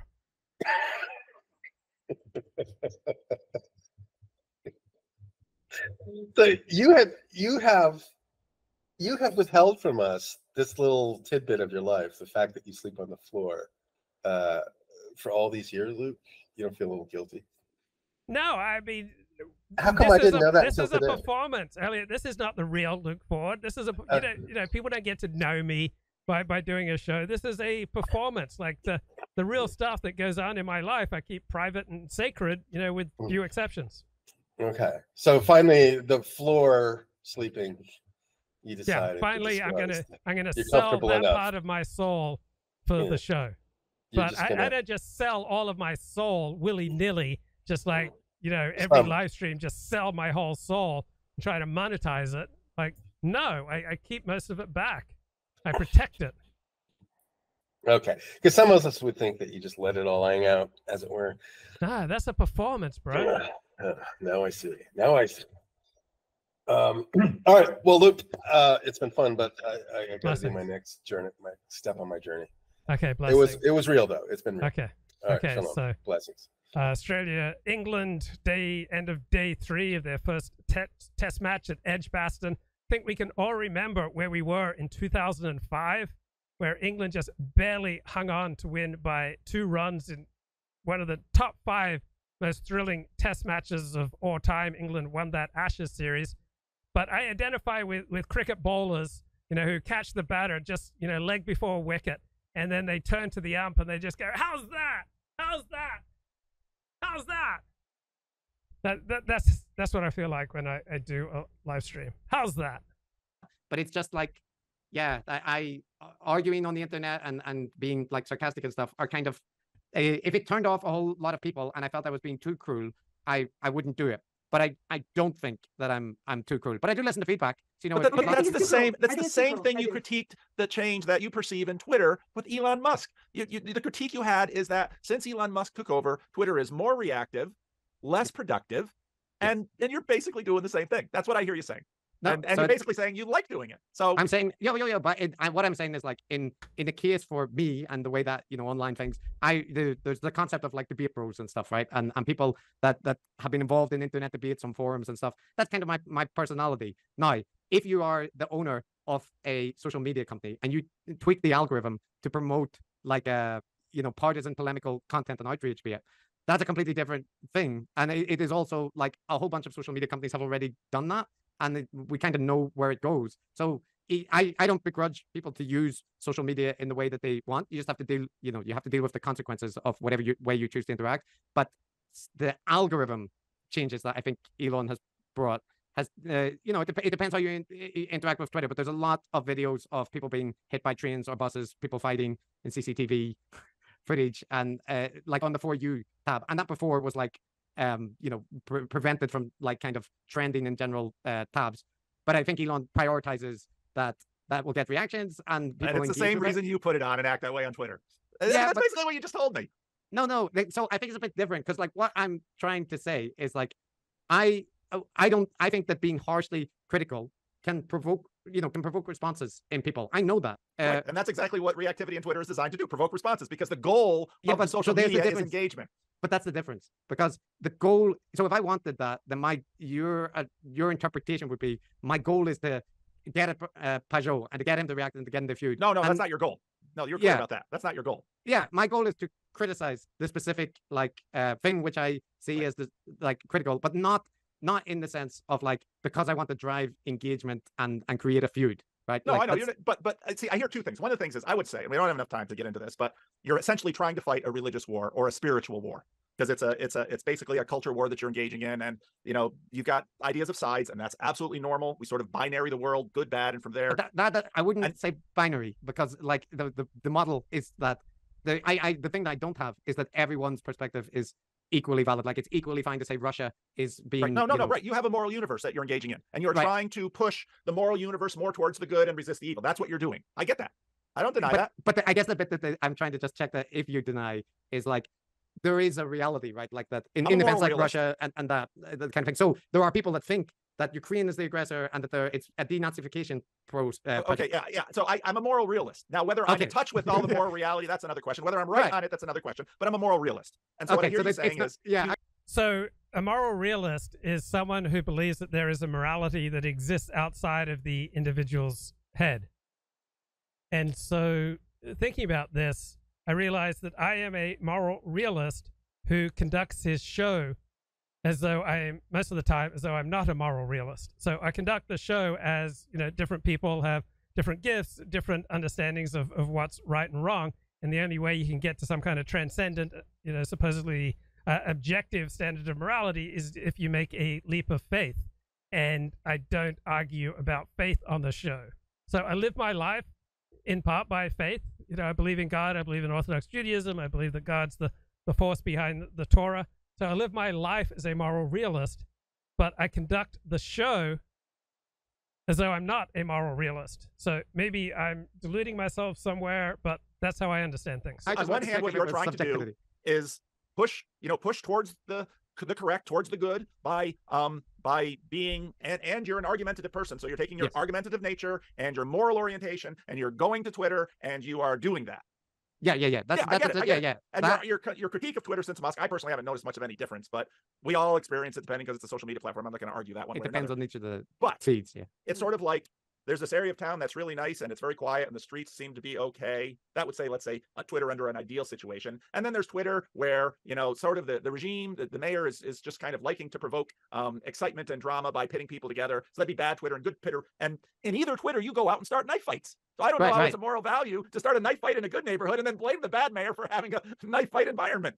So that would be in the case of like a point I think that would make it clear is that you and I would agree that like the targeting of the dead parent, the parents of dead children is something that can be criticized harshly in a knife fight way. And it isn't the same as somebody else going out in a knife fight way to advocate that we should target the parents of children. I would argue that if I want... So talking about Alex Jones, Chris Kavanaugh says Alex Jones is beyond the pale for encouraging the targeting of the Sandy Hook parents. Right after that mass shooting in Sandy Hook, Alex Jones said it was a psyop, and he essentially encouraged his followers to make life miserable for the poor parents who'd had their children murdered at the Sandy Hook Elementary School. Want to get someone to stop doing something bad.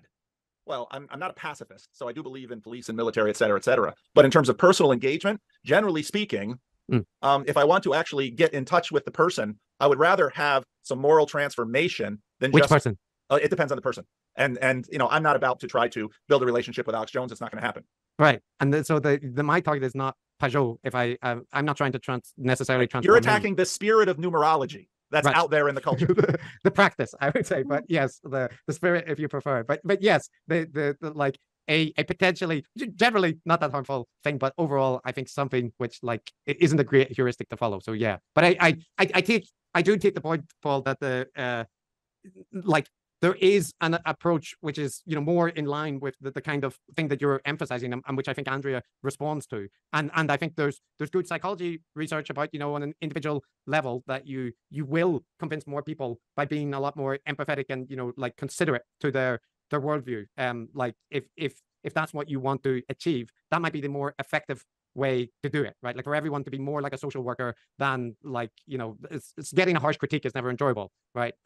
But I would say that there is enough variation in the world and in my inbox that the kind of way that I critique people is not entirely ineffective at reaching people, and maybe is part of the kind of tapestry that exists for critical content. But I Okay, I think good discussion there between Chris Kavanaugh, who is secular, who's an atheist and a materialist, and a Christian pastor. Just a little bit more from Robert Wright here, talking with Mickey Kaus from Friday Night. I didn't know how to break this to you, Mickey, but I have lost that love and feeling. We can talk about that. There is a lot of fervor on the Democratic side for this thing called the Popular Vote Compact. Mm-hmm. Basically says, we're sick of losing the electoral vote after we win the popular vote. Although one time John Kerry almost won the electoral vote after losing the popular vote, so it can work both ways. Usually it works against the Democrats. So they want to substitute the popular vote. Understandable. There are all sorts of arguments why you should have a popular vote, why you should have an electoral vote. Probably the popular vote is, more democratic, but it's not in the Constitution. So they say, well, we'll have states pledge to cast their electors for the winner of the popular vote. And as soon as we get 270 or however many electoral votes you need worth of states, it'll go into effect. And then we will, in effect, have a popular vote election because, because the popular vote winner will win the electoral college too. And it's an attempt to jury rig the system on top of the Constitution to give it something the Constitution doesn't have. The problem is we've had it drummed into our heads since the Trump election that states have to cast their electoral votes for the winner of their primaries. They can't countermand the state electors. They can't send a separate state slate that they like. And this totally violates that principle. It also sort of violates, I think it probably violates the revision to the Electoral Count Act. Maybe not. But it's too clever by half. And it sort of, the state electors could say, well, if the liberals want us to cast their vote, ignore the state's voters and cast votes for this person who won the popular vote, why can't we ignore the electors and cast a vote for whoever the Federalist Society wants to be president? I mean, if we have an independent power to do that, let's do it our way. It's just that the left seems completely oblivious to this contradiction. I don't know if it's an exact. I think that's an excellent critique there by Mickey Kaus. Right. History Speaks, Matt Cockerell debated Mike Enoch Friday night on Holocaust denial. And Matt, a PhD student in history at London School of Economics. He was impaled on the horns of a dilemma because he really wanted to have this debate with Mike Enoch. On the other hand, Mike Enoch sensed how badly Matt wanted this debate. So Mike Enoch started pushing back with all sorts of demands that Matt found outrageous. So here's a conversation between Matt Cockrell and Veronica. And frankly, behavior which I haven't encountered any of the other three people I've debated on Holocaust Denial, Jim Rizzoli, Thomas Dalton, Marshall Lohr. None of them were bitches about format. None of them were filibustering. All were pretty easy to arrange a format with. Didn't try to get out of other obligations. Didn't lie constantly. And so Mike really is actually giving other deniers a bad name, funny as that is to say. So yeah, let me just talk about how we got here. And then Veronica, I'm going to have you pull up a couple of the things I emailed you just as evidence for some of the stuff I'm talking about. Okay, so way back in 2020, way back, we're all different people back then, right? Especially Veronica, but no. We're all different people back then. It's a different world. Trump is still president and so on. We agreed, all four people agreed. I agreed. And so here's some context. I did a lot of shows with Mike Enoch and Eric Stryker, and I think they all were quite cordial. There was no yelling. So Friday night, Matt and Mike would just degenerate into yelling at each other. And I think, haven't seen the Friday night show of Matt versus Mike Enoch, but I think just from my own interactions with Matt, that I suspect that he played a role in this. So I respect Matt. I like Matt, and he sometimes triggers me because I find him often, rude and condescending because he'll just frequently interject, moral judgments into conversations where I don't believe the conversations are enhanced by his moral judgments. He might say, oh, I heard an old stream where, you describe something as degenerate, and, I want you to know that I don't hold that against you. Right? So there's nothing like pronouncing moral judgments to really inhibit and infuriate someone that you're having a conversation with. Also, if you're frequently interrupting someone, that also tends to infuriate people. So those are just some thoughts on what may have played a role in the degeneration of the Matt Cockrell, Mike Enoch debate Friday night. And Avi Biderman agreed to debate Mike Enoch and Eric Stryker in Holocaust Denial. And then in 2021, we sent the agreement was we're going to both send our information, and we did that. So we sent our information in 2021. And then at that point, Mike and Stryker quit the debate because they were really upset over a moderator or host that was Jewish, supposedly, or radically political. And I agreed to change the debate, change the moderator. I thought it was dumb because I didn't think the moderator was going to do anything. But I'm like, okay, whatever, if that's the big hang up. And Avi did not agree. So it ended up that our 2v2 changed into a 1v1, Mike Enoch and I. And I just said, okay, Mike, I've sent the information. This is back in September 2021. Send me your stuff whenever you can, right? And since then, we've had a year and a half of dodging, more than a year and a half of dodging, combined with excuses and lies constantly to his audience. I've debated since September 2021, 3 people on Holocaust denial, unless Marshall Lohr was before that, at least 2 and maybe 3. I don't remember exactly when Marshall Lohr debate was. And the Mike has continued to delay. And let's pull up the first article I sent you now, Veronica, if you will. Share the screen and pull up number 1, the Substack. Okay, here it is. Yeah. Okay, I'll just leave it there. Lawrence Connor says I should stop streaming, get to cleaning my floor. Lawrence, I mean, you can't stand me, man, but you know what keeps bringing you back to this show? Just a tad curious why you keep coming back. Terrific podcast, Embrace the Void, by left-wing academic, philosopher, and what was the about section here? Embrace the Void, contact, forgetting the name of the host, but anyway, let me play a little bit from latest episode released June 9th, The Language of Terrorism with Chris Kavanaugh. Right. And like, even me, right? I'm a very minor person, but the only people who've offered me money to do stuff are like weird right-wing leaning stuff. So yeah, that's right. I think there's your weird academic activities. Yeah, just like stuff which I actually wouldn't mind doing, except then I'm kind of like, well, but I don't want to accept money to do that. And just listed alongside certain other individuals. Exactly. Yes, correct. Yeah. Right. You're afraid of guilt by association because you're a coward. I understand. Let's talk about your papers. Yeah. One other thing, Aaron. One other thing. This possibly might not be right, but kind of supplement chilling. I guess this relates to that whole. Right. Hosted by Aaron Rabinowitz. left-wing philosopher thing. I would class Huberman and Lex Friedman a little bit in a slight. So talking about Andrew Huberman of Stanford University, separate sphere, but Sure. there just seems a slight more tolerance towards shilling things. But I don't know. That could be just I'm not exposed enough to left-wing content to see what they're shilling. I bet they're shilling naturalism stuff that is basically the same thing, just probably packaged differently and, like slightly different vibes.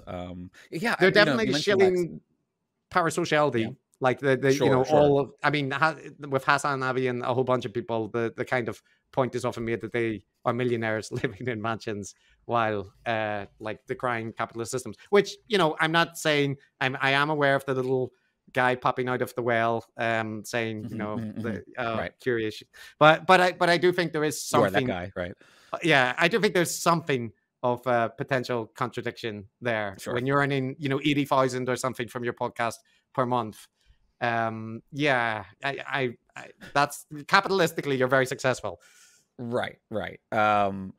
Okay, I have more thoughts there, but maybe we'll save them for bonus stuff. I want to talk some about your papers before we run out of time. And I say your papers, you are the second author, which I assume just means you did the editing. It's relatively accurate, yeah. Pretty much accurate, right? Taking credit for, it looks like a woman's work, I think, in this case, Julia Ebner, who I should probably get on to actually explain these things at some point. You should. She's very good. She's a researcher of extremism for quite a long time. But actually, interesting trajectory, because started out as working in NGOs and kind of research think tanky kind of stuff, but now has just completed or is in the process of completing her PhD, and she is my I'm one of her supervisors, so it's I see. So you're just getting credit for her work because you're her supervisor. I understand. That's it. Yeah, I just provide the annoying feedback constantly.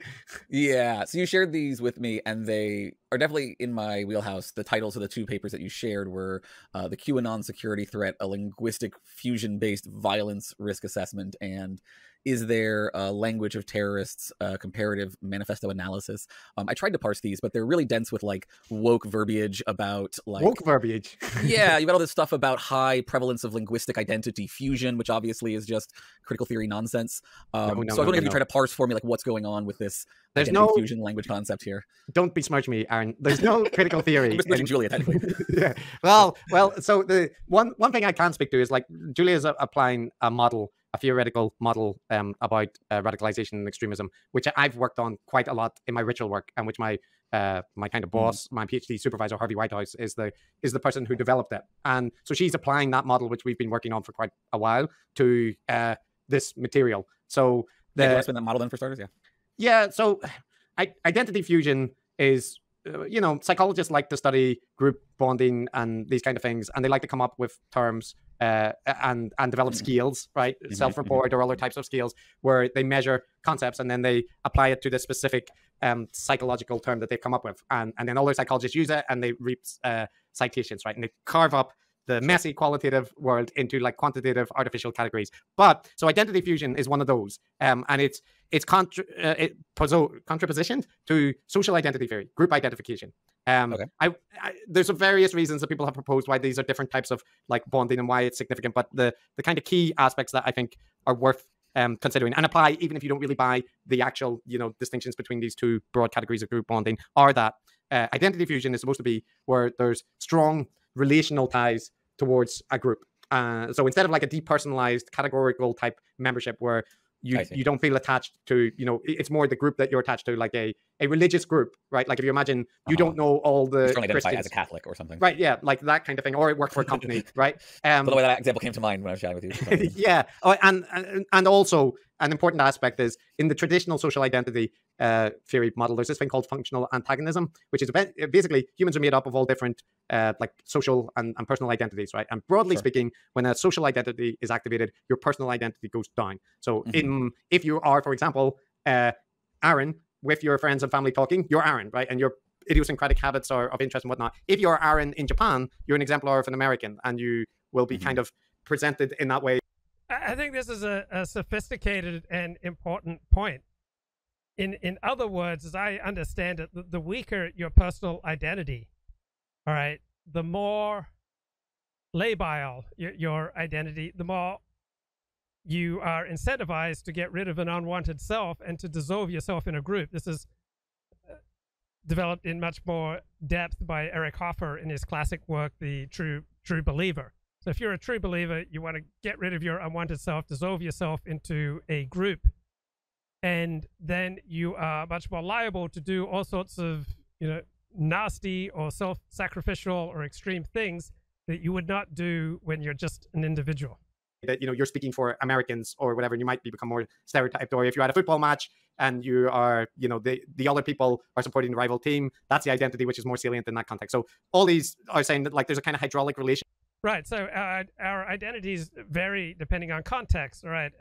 At work, I may primarily have one identity. When I'm hanging out with a certain group of friends, I may primarily identify as a writer. When I hang out with other friends, my primary identity will be that of an Orthodox Jew. In another context, my primary identity will be that of an Alexander technique teacher. So the situation often determines which of our identities is preeminent. And an implication of it would be including for things like group violence, right? That personal identity can dissolve to some extent in highly social identity salient contexts, and you could be more violent.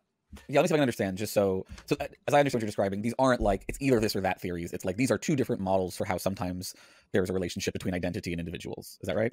Yes. So I kind of mix things in there. But what I just described, that functional antagonism principle, is classical social identity theory, right? And that's the kind of So just broadly speaking, though, psychologically, what it seems like you're describing are one kind of person to group identity where it's not about interpersonal connections with other individuals so much as a subsuming of personal identity into a group identity. You're Nazis, you're Catholics in the broad sense versus, if you have your Irish Catholics who are Catholic because they are closely connected to a family or community or something, and the identity goes via those interpersonal relations. That's the thing that y'all are focused on. Is that right? So identity fusion, where this is distinctive from this, is essentially saying that there are plenty of group contexts and strong group bonds where personal and group identity are kind of synergistically activated and self-reinforcing, such that you are interpersonally connected to individuals in the group, or potentially the group in a relational way, personifying the group, but that interpersonal relational style bonds are important, and your personal identity remains salient as well as the group identity. And the important distinction here would be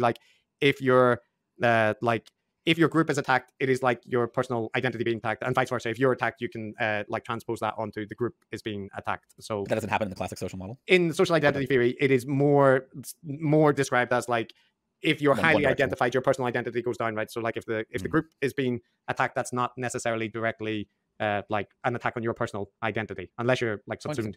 I guess it being more a one-directional, if someone attacks the Nazi party, then they're attacking every individual, but we don't care about the individual's identity being attacked. It is like that. It's just this there's just this weird quirk about personal activation. It's kind of like psychologists, doing studies where they try to make social or personal identity salient, and then say if you threaten a group identity, does it cause a stronger reaction if you have this kind of body or whatever? And the way they're measured is using verbal scales, or in particular fusion is often associated with this variation of the inclusion of self and other scale, which is these two circles, and you say which one represents your relationship with the group to them, overlapping and being subsumed.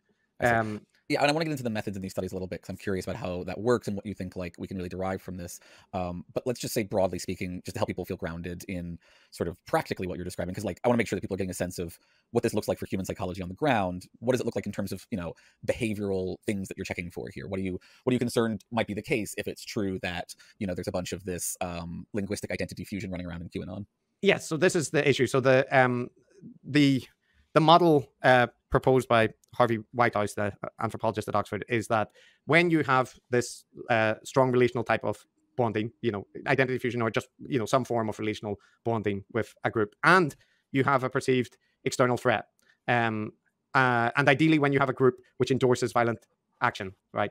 This is important as well, what group values are activated. Then you have a potent tinderbox for extreme pro-group action. Now, if your group has group values which are the extreme pro-group action is sacrifice your life to do humanitarian work, right? Like white helmet kind of stuff in Syria, this can be very good, right? Because you are willing to lay down your life for a cause and to, help people out when there's a crisis situation. However, if there are endorsements of violent action, this kind of bonding is proposed to be particularly likely to lead to people performing violent actions, not just endorsing them, but actually conducting them. Whereas, is that compared to the classic model? Yeah, and the argument is that the classic model, it's not that it can never lead to violence. There's plenty of occasions where people are like highly ideologically committed to a group and you know, are willing to perform actions or like de-individuated in a group scenario and perform violence. But it's more that can also occur where people will ideologically endorse violence but not be willing to do it,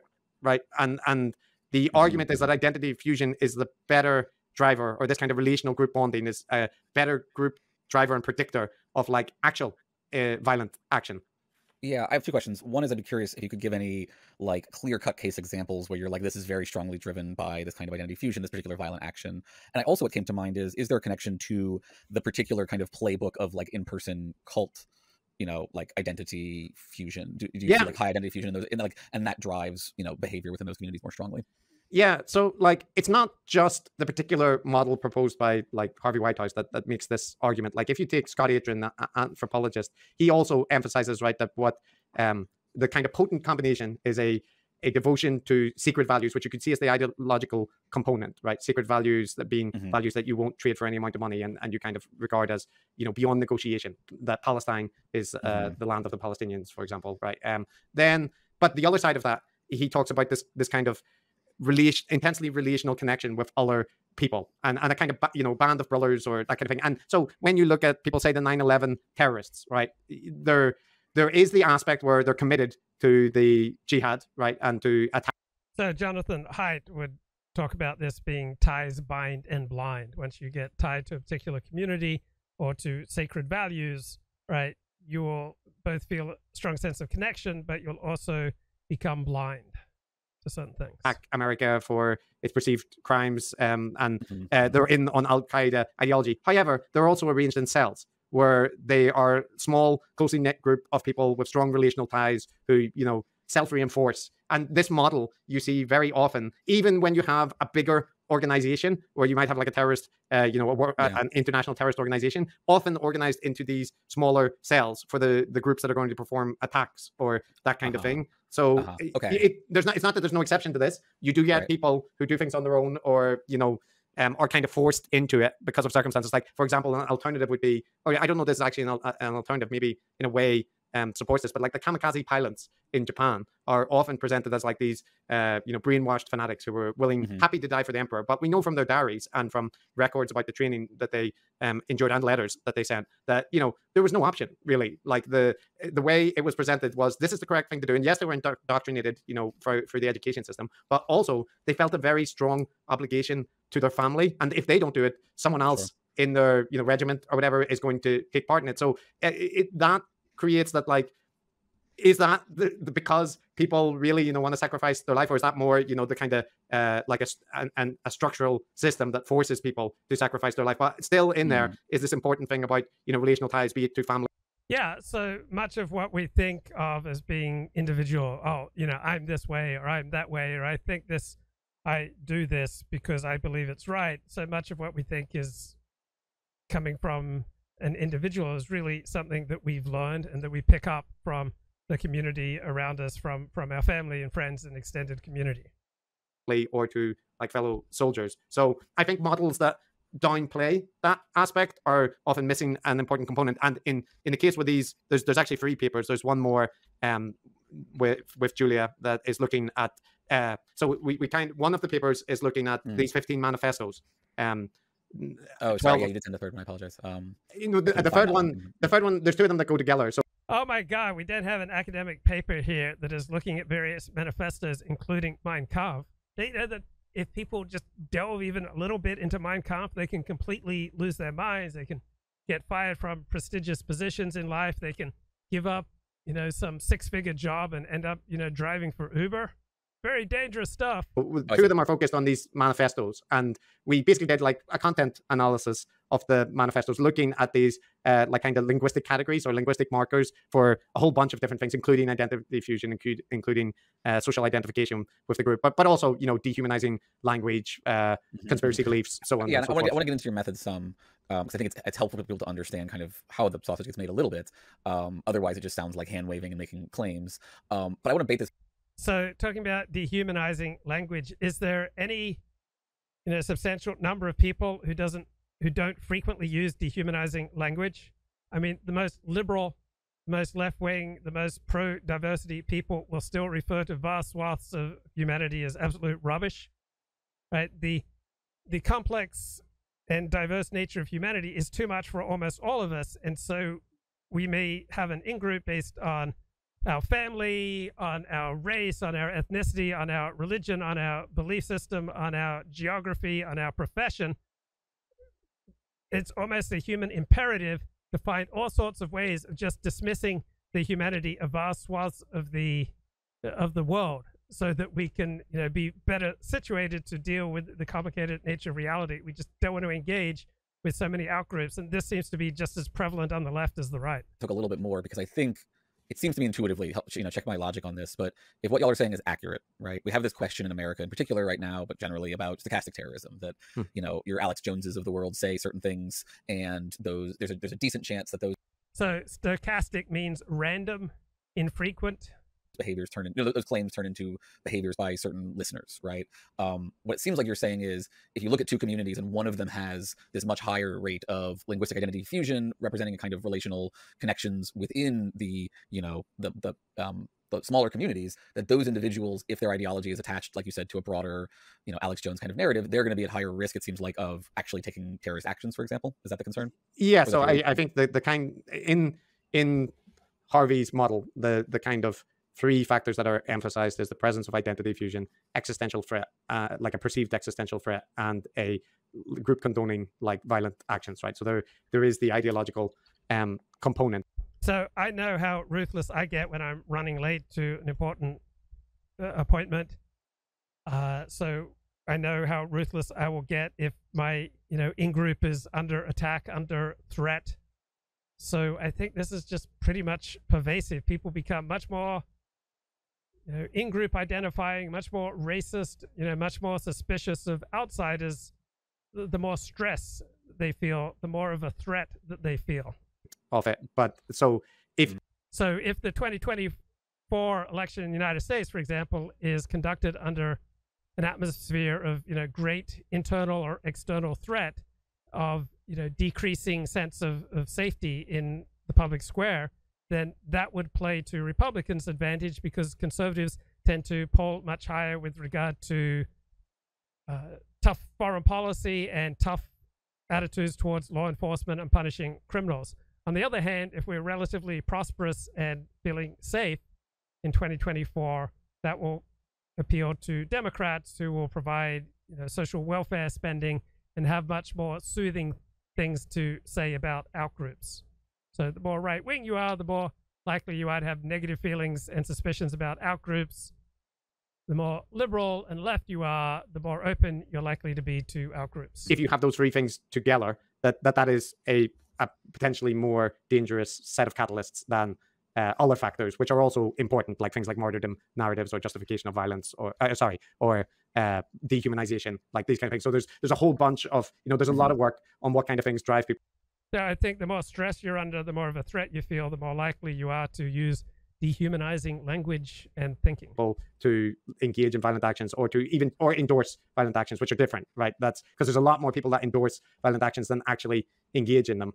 Sure. And it's not like you. Oh, I forgot to talk to Elliott Blatt about this, but he's often looking for oral candy. So can a moderate podcast ever be as compelling, as entertaining? Can it grab you and move you nearly as much as a more extreme podcast, right? People with moderate views in politics, religion, all right, they frequently get, more of a charge, more of a sense of excitement, more sense of fulfillment from listening to perspectives that are far more extreme than their own. And most people, for example, don't endorse terrorism, but many people have sympathy, for terrorists if the terrorism is being conducted on behalf of their in-group. Want people to be endorsing violence and to, dehumanizing the right group. But if you can only, if the goal is to stop, violence from happening, you want to know what is the most likely people to engage in violence, and that's kind of what we're interested in looking at. Like, is it possible to identify like higher risks? Right. So there's a couple of tempting threads to pull on there, but I do want to hear a little bit about methods first, and then I'm going to try to cause you to say inappropriate things. how does this work?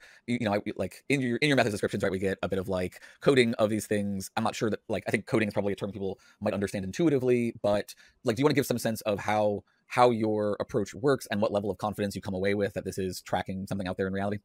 Yeah. So like I said, in two of the papers, and they're really connected, there's 15 manifestos that are examined, and this includes like 12 which are ideologically extreme, and things like Dylan Roof's manifesto, Brenton Tarrant, the Christchurch Shooters Manifesto, Adolf Hitler's Mein Kampf, right? The classics. My God, how dangerous is that? They're analyzing Mein Kampf. Even to look at that document is to risk losing your soul.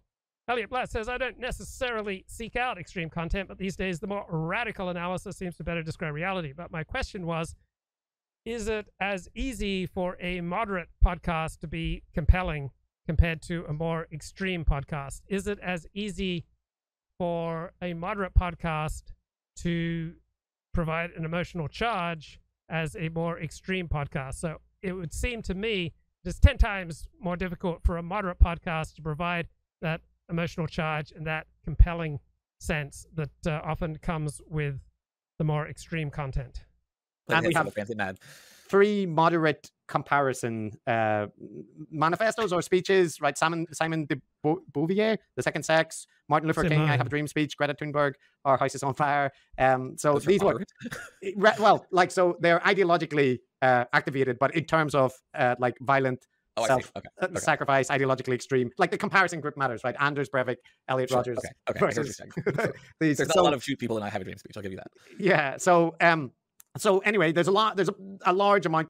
Okay, I found my notes from earlier. When you're looking for oral, AURAL, excitement, is it easier to find that with an extreme podcast rather than a moderate one? I know that I have an unhealthy addiction to excitement, and I find it a lot easier to get excited about more extreme stuff. Now, didn't Air Supply sing about I can't get excited? Oh, they even did a song. I mean, every profound thought has been encapsulated in Air Supply song. Ever since feeling now would take my life into a year ago, you say you love me again. I cannot say what I cannot do. It's been too long without someone. How could you let me sink this far away from you?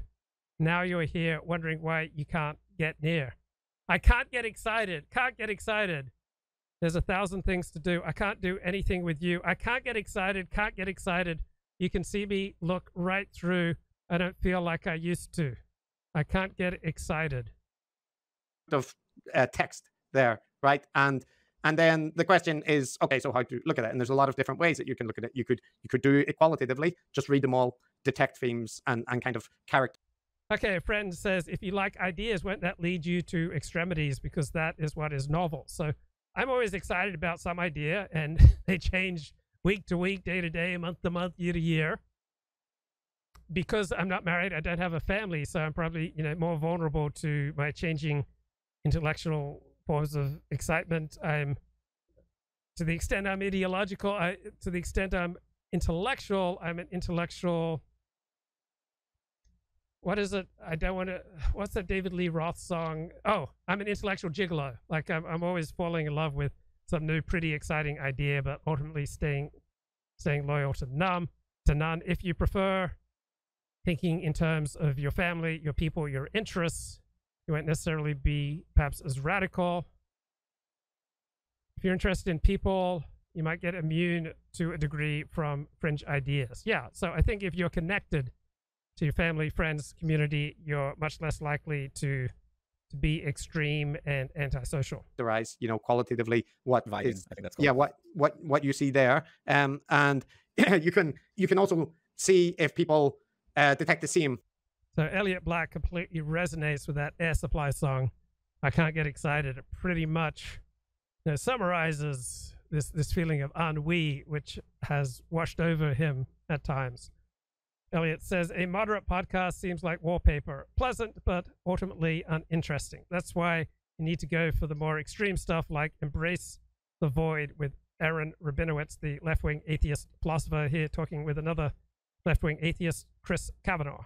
Themes, right? So one thing which you might want to do with content analysis is give people a set of categories, and then ask them to code material into that categories. You can code for the absence or presence of it, or you can, see which category they put stuff into. And you could do that with relevant experts, or you could do this with coders that you train on your, like, naive coders, so to speak, not experts, but people who you give your coding rubric to and say, code this material. And then you can look, do they agree with each other, right? How reliable is the coding amongst, say, compared between experts and non-experts? And indeed, we did this. So we did, Julia, I should say, primarily, did the qualitative assessment of the manifestos, and then recruited experts to code, like, material selected from that to see if they identify the same categories, and then non-experts, 20 odd non-experts, and compare their codings with the ones that are already there. So that's one set of analyses, which is, I think, in the paper that you looked at. And then we also did. So do you think America is ready to overcome its homophobia and elect a gay man like Tim Scott or Cory Booker president of the United States? Statistical analysis, like feeding into a kind of data analysis software, the linguistic codes that we have and the full text, and then asking it to categorize the content, the relative proportions in the different content. And then, also taking out the stuff which it has categorized and checking that is this coherent, did it select reasonable things in those categories. So remembering for folks who want to understand how science works, I'm remembering the DM conversation now that we had where you were like, how do I describe any of this in my text? Like, what words would you use? What things would you block out? Like, how many strings of slurs would you include in your peer-reviewed materials? Yeah, there's a lot in, so yeah, like, because that's a question. How would you phrase this? There's a lot of slurs, right? Especially, so so we did this with manifestos, but then we also looked at kind of logs of conversations, chat logs or Discord text logs for various different QAnon. Yeah, how many N-words, how many K-words, how many racial slurs would you include in your peer-reviewed academic article on the language of terrorism? You're all fair Nazis, Yeah, so there's a lot of stuff in there that isn't, particularly nice. A lot of slurs and whatnot. And so if you're describing what you would count as, like, derogatory slurs or outgroup dehumanization, you have to use the language that they use, or you have to represent it somewhere. But the question is, like, do you put it in the paper? How many stars do you put in the paper? That was just and debates about, like, is it bad to, like, hide that stuff? Is it better? Like, is it whitewashing if you put it in the appendix? Should it be up? And there are certain slurs which seem like more acceptable, or you feel less. There's a word you can't say. That's the worst word. Yes. Yeah. So, then you're like, but we can't exclude it for one group and then allow the slurs for other groups. So yeah, that was an issue. And we went with that we would provide warnings and then represent it, right? And we'll see. Warnings, did you? All the scientific evidence against their efficacy. Yeah, well, mainly, I would say a little bit ours covering to say, sure, we're going to include these. Like a classic neoliberal shill, of course. I know, just doing it so you don't get sued. Yeah, so that's what we did, and we looked at. And I would say as well, just one note here is that I personally, my co-authors might disagree with this, but, like, I regard whatever particular theoretical model that you're arguing for, or that you do the analysis and you say, well, these factors seem to be like more recurrent or whatever. I'm actually, like, pretty agnostic about which model is the best. Like, if people run a whole bunch of analysis with additional data sets and they find out that it's other predictors which are more commonly associated, right? Or you add in other linguistic corpuses and the things that we highlighted actually turn out to be, like, less significant, I'm perfectly fine with that. My general thing is that science and efforts, especially to quantify and triangulate things, it just has to be transparent. It has to be, you have to put all of the stuff out so that other people can apply the analyses. And I would like to see, for example, more tests done with material that is ideologically strong, but not regarded as, like, harmful, right? Because, like, say, kinship language, I think you would find that kind of thing in a lot of, groups that people have no issue with, including, like human rights organizations and stuff. So, or just religious groups that, right. Well, it seems like almost all communities are running on it to some degree. Like, that's the basic hardware, like the basic software of a community is interpersonal relationships. I want to actually talk specifically about one example of that, but let me just ask, while we're talking methods, counter examples. Like, theoretically, you should be going out there trying to disprove your theory, because that's what good science looks like, because falsification is the gold standard or something. I don't understand science. It's part of it, yes. Just pissing off all the Bakunians now. How do you look for disconfirming examples? So philosophy tends not to be an academic discipline that gets a lot of respect. Philosophers tend to be late to the party. because they usually start with analysis of their own feelings and then trying to impose their own feelings on reality rather than beginning with social science. So this is a philosopher admitting, he doesn't really know how to do science. Examples, like, do you guys go out and find, you folks go out and find like communities that meet the 3 criteria you described, but seem to never produce violent action? And like, are there groups like that out there, or is it possible to look for something like that? Yes, I think it is. There's a kind of endless amount of groups that you can look at. And I think you do need to look, like, before you would draw any really strong conclusions, you would want to do what you're talking about, which is like, look for groups that fit the characteristics, but aren't associated with violence, and just do all of the same analyses and see how. So that's the big problem with all these arguments and academic studies that verbal violence leads to real world violence, because you can find 10,000 examples of verbal violence being used without physical violence accompanying it. So to whatever extent there is a connection between verbal violence and physical violence, it's quite remote. And when one group goes to a war with another group, it's usually because of visceral, real world, intense, extreme conflicts of interest between groups. That's what leads to one group trying to slaughter another group. And it's not because of things they heard on the radio. Like what level the indicators are at. Now, we did do this to a certain extent. Like I said, we had 3, moderate in a certain sense, like texts that we compared the manifestos to, but that's only 3, right? And 2 of them are speeches. So that's important difference there. Also, when we looked at the QAnon groups, we had, I think it was 11 or so groups, maybe more, but we did look at some comparison groups. A non-violent control group was the third R, kind of a religious community, right? But one that we had like an extensive chat log with, and then a violent control group, Iron March, like kind of neo-Nazi group. So there are, and also from the QAnon groups that we looked at, there's groups which are much less extreme than others, right? They're more like conspiracy orientated. So it isn't like we have a table in it that based on our like kind of indicators, fusion plus threat plus cause to violence and an estimated violence risk. And we did find channels that were low on those indicators, or medium, right? There was only one that was very high from the ones that we looked at. So it's important to note, I think, that, QAnon, and like if you listen to QAnon Anonymous, right, there's so many different subgroups within that broad movement. And there's people with like differing degrees of interest in it and devotion to it. And you're always going to have some who are more ideologically extreme. And you will have subgroups which are like more cultish and that kind of thing. So I think it's important when talking about it, like to kind of keep that in mind, that especially if you're talking about movements with millions of people, that they're not all, potential violent terrorists. Right. And I would also assume this analysis would apply to a lot of kinds of, like, all behavior to some extent, not just like you're interested in violent extremism, but if you swap violent extremism out for anti-vaxxerism, that you'd find similar trends that like anti-vax, like, think of ultra Hasidic communities, right? They're going to be really high on this and are more susceptible to that kind of thing. Yeah. And you could question. Yeah, hold on. Just stuff like attendance to rallies, donations to, like donations to political candidates or whatever. And I would say, Aaron, that one thing that I suggested is like, you would want to look at these kind of indicators in anti-fascist groups, right? Because I'd be curious what you would see. I bet you actually would see mixed results, because I think the left is really bad at interpersonal relationships. And so, no, I'm not kidding. I really do think that we are bad at what you are describing here. I think. So I talk for years on how the right is really bad at interpersonal relationships. So here's this left-wing philosopher, Aaron Rabinowitz, talking about the left is really bad at interpersonal relationships. Oh, that's I would agree. Identity via ideas, much worse at identity via persons.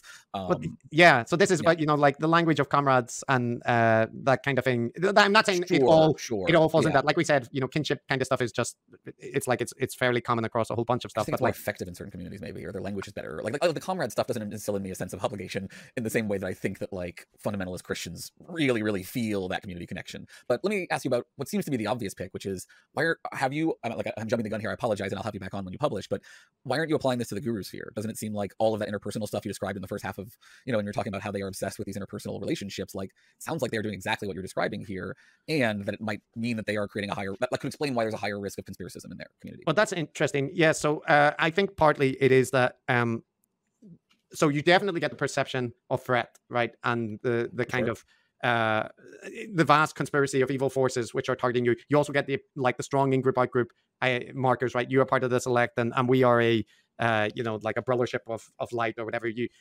But I think one issue there is that the parasociality is more focused on the kind of guru figure, right, and consuming their content, and that means it's probably more closer in line to like cultish dynamics as opposed to like extremist. So you're not building like interpersonal communities where you hang out and talk about Jordan Peterson as much. There's some of it, but it's like it's not working together as strongly as these other kinds of communities. And then it's lacking definitely in most cases the endorsements of violence or calls to violence. Now, Alex Jones, for example, would be different than that, right? Because I think he is creating all of these things along with very, like subtle is doing them too much, like lending them too much credibility. He is calling to violence often on his show. How much are y'all looking at implicit calls to violence versus explicit? Because I feel like if you look at your James Lindsays of the IDW, right, who I still think should be, considered part of this, even if they have been effectively excised at the moment.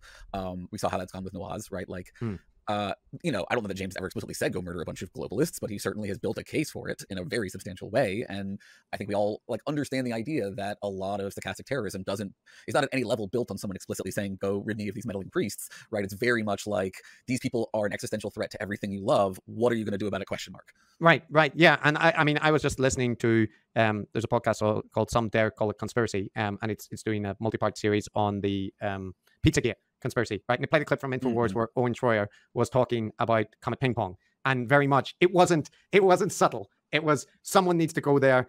Somebody, needs to stand up for what's right. If you go there, you'll be saving people. Look in and InfoWars have scrubbed that now from, for obvious reasons. Right. But even that isn't explicit violence, right? Like he's just saying go there. He's not saying go there and kill anyone. He's saying just go there. No, but like Alex Jones is also saying, we need to take care of this, and then but then there's always the disclaimers and stuff added in. And I do think so one issue would be that there's the problem that calls to violence are actually sort of relatively common, right? Like that you do see people endorsing them or, kind of saying that we need to, now's the time, like and so the explicit endorsement of violence, although it's not acceptable, like on lots of things to do it outright, but it's still there. But that's the problem is like, because that signal is there on its own, in most occasions, it doesn't lead to anything, right? Couldn't you have like an easier time then, like focusing on anti-vaxxer, for example, where people feel like they can be openly anti-vaxxer right now, and you could study like how much anti-vaxxers and picking up in certain communities like that? Yeah, so but that's the kind of thing that I do think it would be interesting to look at anti-vax sentiment, but like I would say that a whole bunch of violent conspiracy theorists, they are anti-vaxxers as well, right? Like there's certainly going to be overlaps, yeah. So I think there's overlaps between the anti-vaxxers and the QAnon in the sense that it's often these online communities that are baking, together, right? When you bake together, it seems like you're building these interpersonal relationships. So my feeling with the anti-vax stuff, and this is ill-formed thoughts, right? But just my initial reaction is like the anti-vax sentiment is often a kind of stepping stone to the bigger conspiracy, right? Because you're first saying the vaccines don't work, it's the pharmaceutical companies, but then there's always the step to who controls the pharmaceutical companies. It's the WEF Great Reset. Yeah, I think this is true. So let's see the trajectory of many of the anti-vaccine people in our community. Agenda, right? It's my view that like as soon as I do think as soon as you start down a like big they rabbit hole, like it's impossible to not let everything in the door, right? It's like your epistemology becomes such that it's difficult to discount the other ones. Yeah, and often those are people with little hats that are ultimately right. The hats get smaller and smaller until they just fit on the back of your head, and then you solve the question of who's causing all the problems. So, but that's the point to me a little bit is that if you were looking at anti-vax communities or whatnot, that you won't get, I mean, I think you will get some groups where it's more moderate and there's kind of just like contrarian doctors. But I think the more that you get into the hardcore anti-vax stuff, it gets into the melange of like, the kind of conspiracism that you see in QAnon that you previously saw in militia communities and so on. Like I wonder, because I mean, like you can get it that people, attacked abortion clinics, right? So it's not like you can't. And I was worried that people were going to attack COVID vaccine places, and it seems like it hasn't happened, thankfully. That I know of, at least. I wouldn't be, but like it wouldn't have been a shock had it have happened, right? And it would have been a very plausible soft target, it seems like. We're a little over time, so I'm running late here. I do want to ask a little bit, like, is there anything applicable at this point in this research that we can like use to actually help people reduce risk, or are we mostly just still trying to like map causes and then hopefully be able to influence them to some degree? Well, I think with this kind of material, I think Julia is probably more directly involved with, like counterterrorism efforts and that kind of thing. And those organizations are always attempting to look for, stuff that they can flag up material, and that's an issue. They got a lot of right? recorded language that they want to analyze, is what you're saying. Right, the NSA needs some new technologies. Right. So that's a concern, right? Like, because you have to factor in that people, whatever disclaimers you put in, people may just go, well, okay, let's just apply this corpus and say anybody who flags up these three things causes danger. So I think it's important to emphasize that, like, all the kind of work that we have done here and these models, they have to be considered alongside, like deep qualitative analysis, and that they shouldn't be treated as like they're more scientifically rigorous, right? Like, it should be, I would want to emphasize that these are, I think, using linguistic analysis and this kind of stuff, we should be doing it. And we should be, like, the material is there, people are, going to do it in any case. And like, the tools to be able to do it are getting better. And there's a lot of conspiracism and extremism around. So, analytical tools for doing it are important, but I'm wary about people applying like simplistic models or becoming theoretically devoted to a specific set of predictors. And like, I prefer to emphasize like a triangulation approach, but one that takes like linguistic analysis serious. So yeah, I'm pretty. It's a very woke qualitative position. I appreciate that you have adopted that and acknowledged it openly here. Yeah, I just don't want to be end up like be somebody getting flagged up on a terrorist watch list or something because they talked about their brothers in a struggle or something. But would be a deep irony given your heritage, wouldn't it? Yes, it would. So yeah, but you have been a very amicable Irishman. I do appreciate it. Speaking of overly simplistic models, though, I do unfortunately have to torture you before we get on to the bonus times. So you're familiar. This is a great part of this Embrace the Void philosophy podcast here. I love what he does next. How this works, but this is the enlightening round. Enlightenment comes from within. And for folks who are not familiar, I'm going to give you a list of things. You are going to tell me, are these things real or not real? This will make you sad, and everyone will laugh, and that'll be fun. Are you ready? Yeah, though I've done it once before, so doesn't that mean like I'm pretty? It's new ones now. It's new ones. Oh, bugger! Yeah. Because I was like, we started over with new things now, so you're gonna have to. And some of these are gonna be particularly tricky for you, given the work that you do. So I'm excited to hear your thoughts on this. So first of all, I always have to check at this point: is anything real? Yeah. All right. So let's code real or not real with no notes. Bodies, real or not real? Real. Okay. Minds, real or not real? Real. I have to tell you, the face he's making is impressive. Free will. Oh. Real. Wow, we know those sales fast. Luck. Real. I guess it's real. Demons. Not real. Oh, afterlife. Not real. Truth. Real. Beauty. Yeah, real. Justice. Real. Yeah. Not real. Not real. Kind of real. Not real. Pick one. Not real. Not real. All right, not real. Okay, and finally, hope. Well, I said justice. I guess not real then. All right, you have survived. How do you feel? Not good. Not good. I was feeling about how it ended the first round. Yeah, that was easy up till when I detected my obvious contradictions, and then it was at me.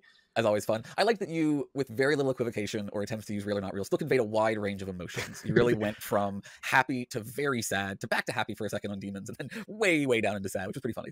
I think it's interesting. You could do a study, Aaron, in the reactions that you get to this, because I particularly enjoy when you do this activity with people who are, maybe somewhat more suspicious of you or less agreeable than I am, and they are obviously regarded as like a trap. so they're, or the people who want to qualify. You're slaying the rules. I'm a rule-based guy. You say, you're this or that.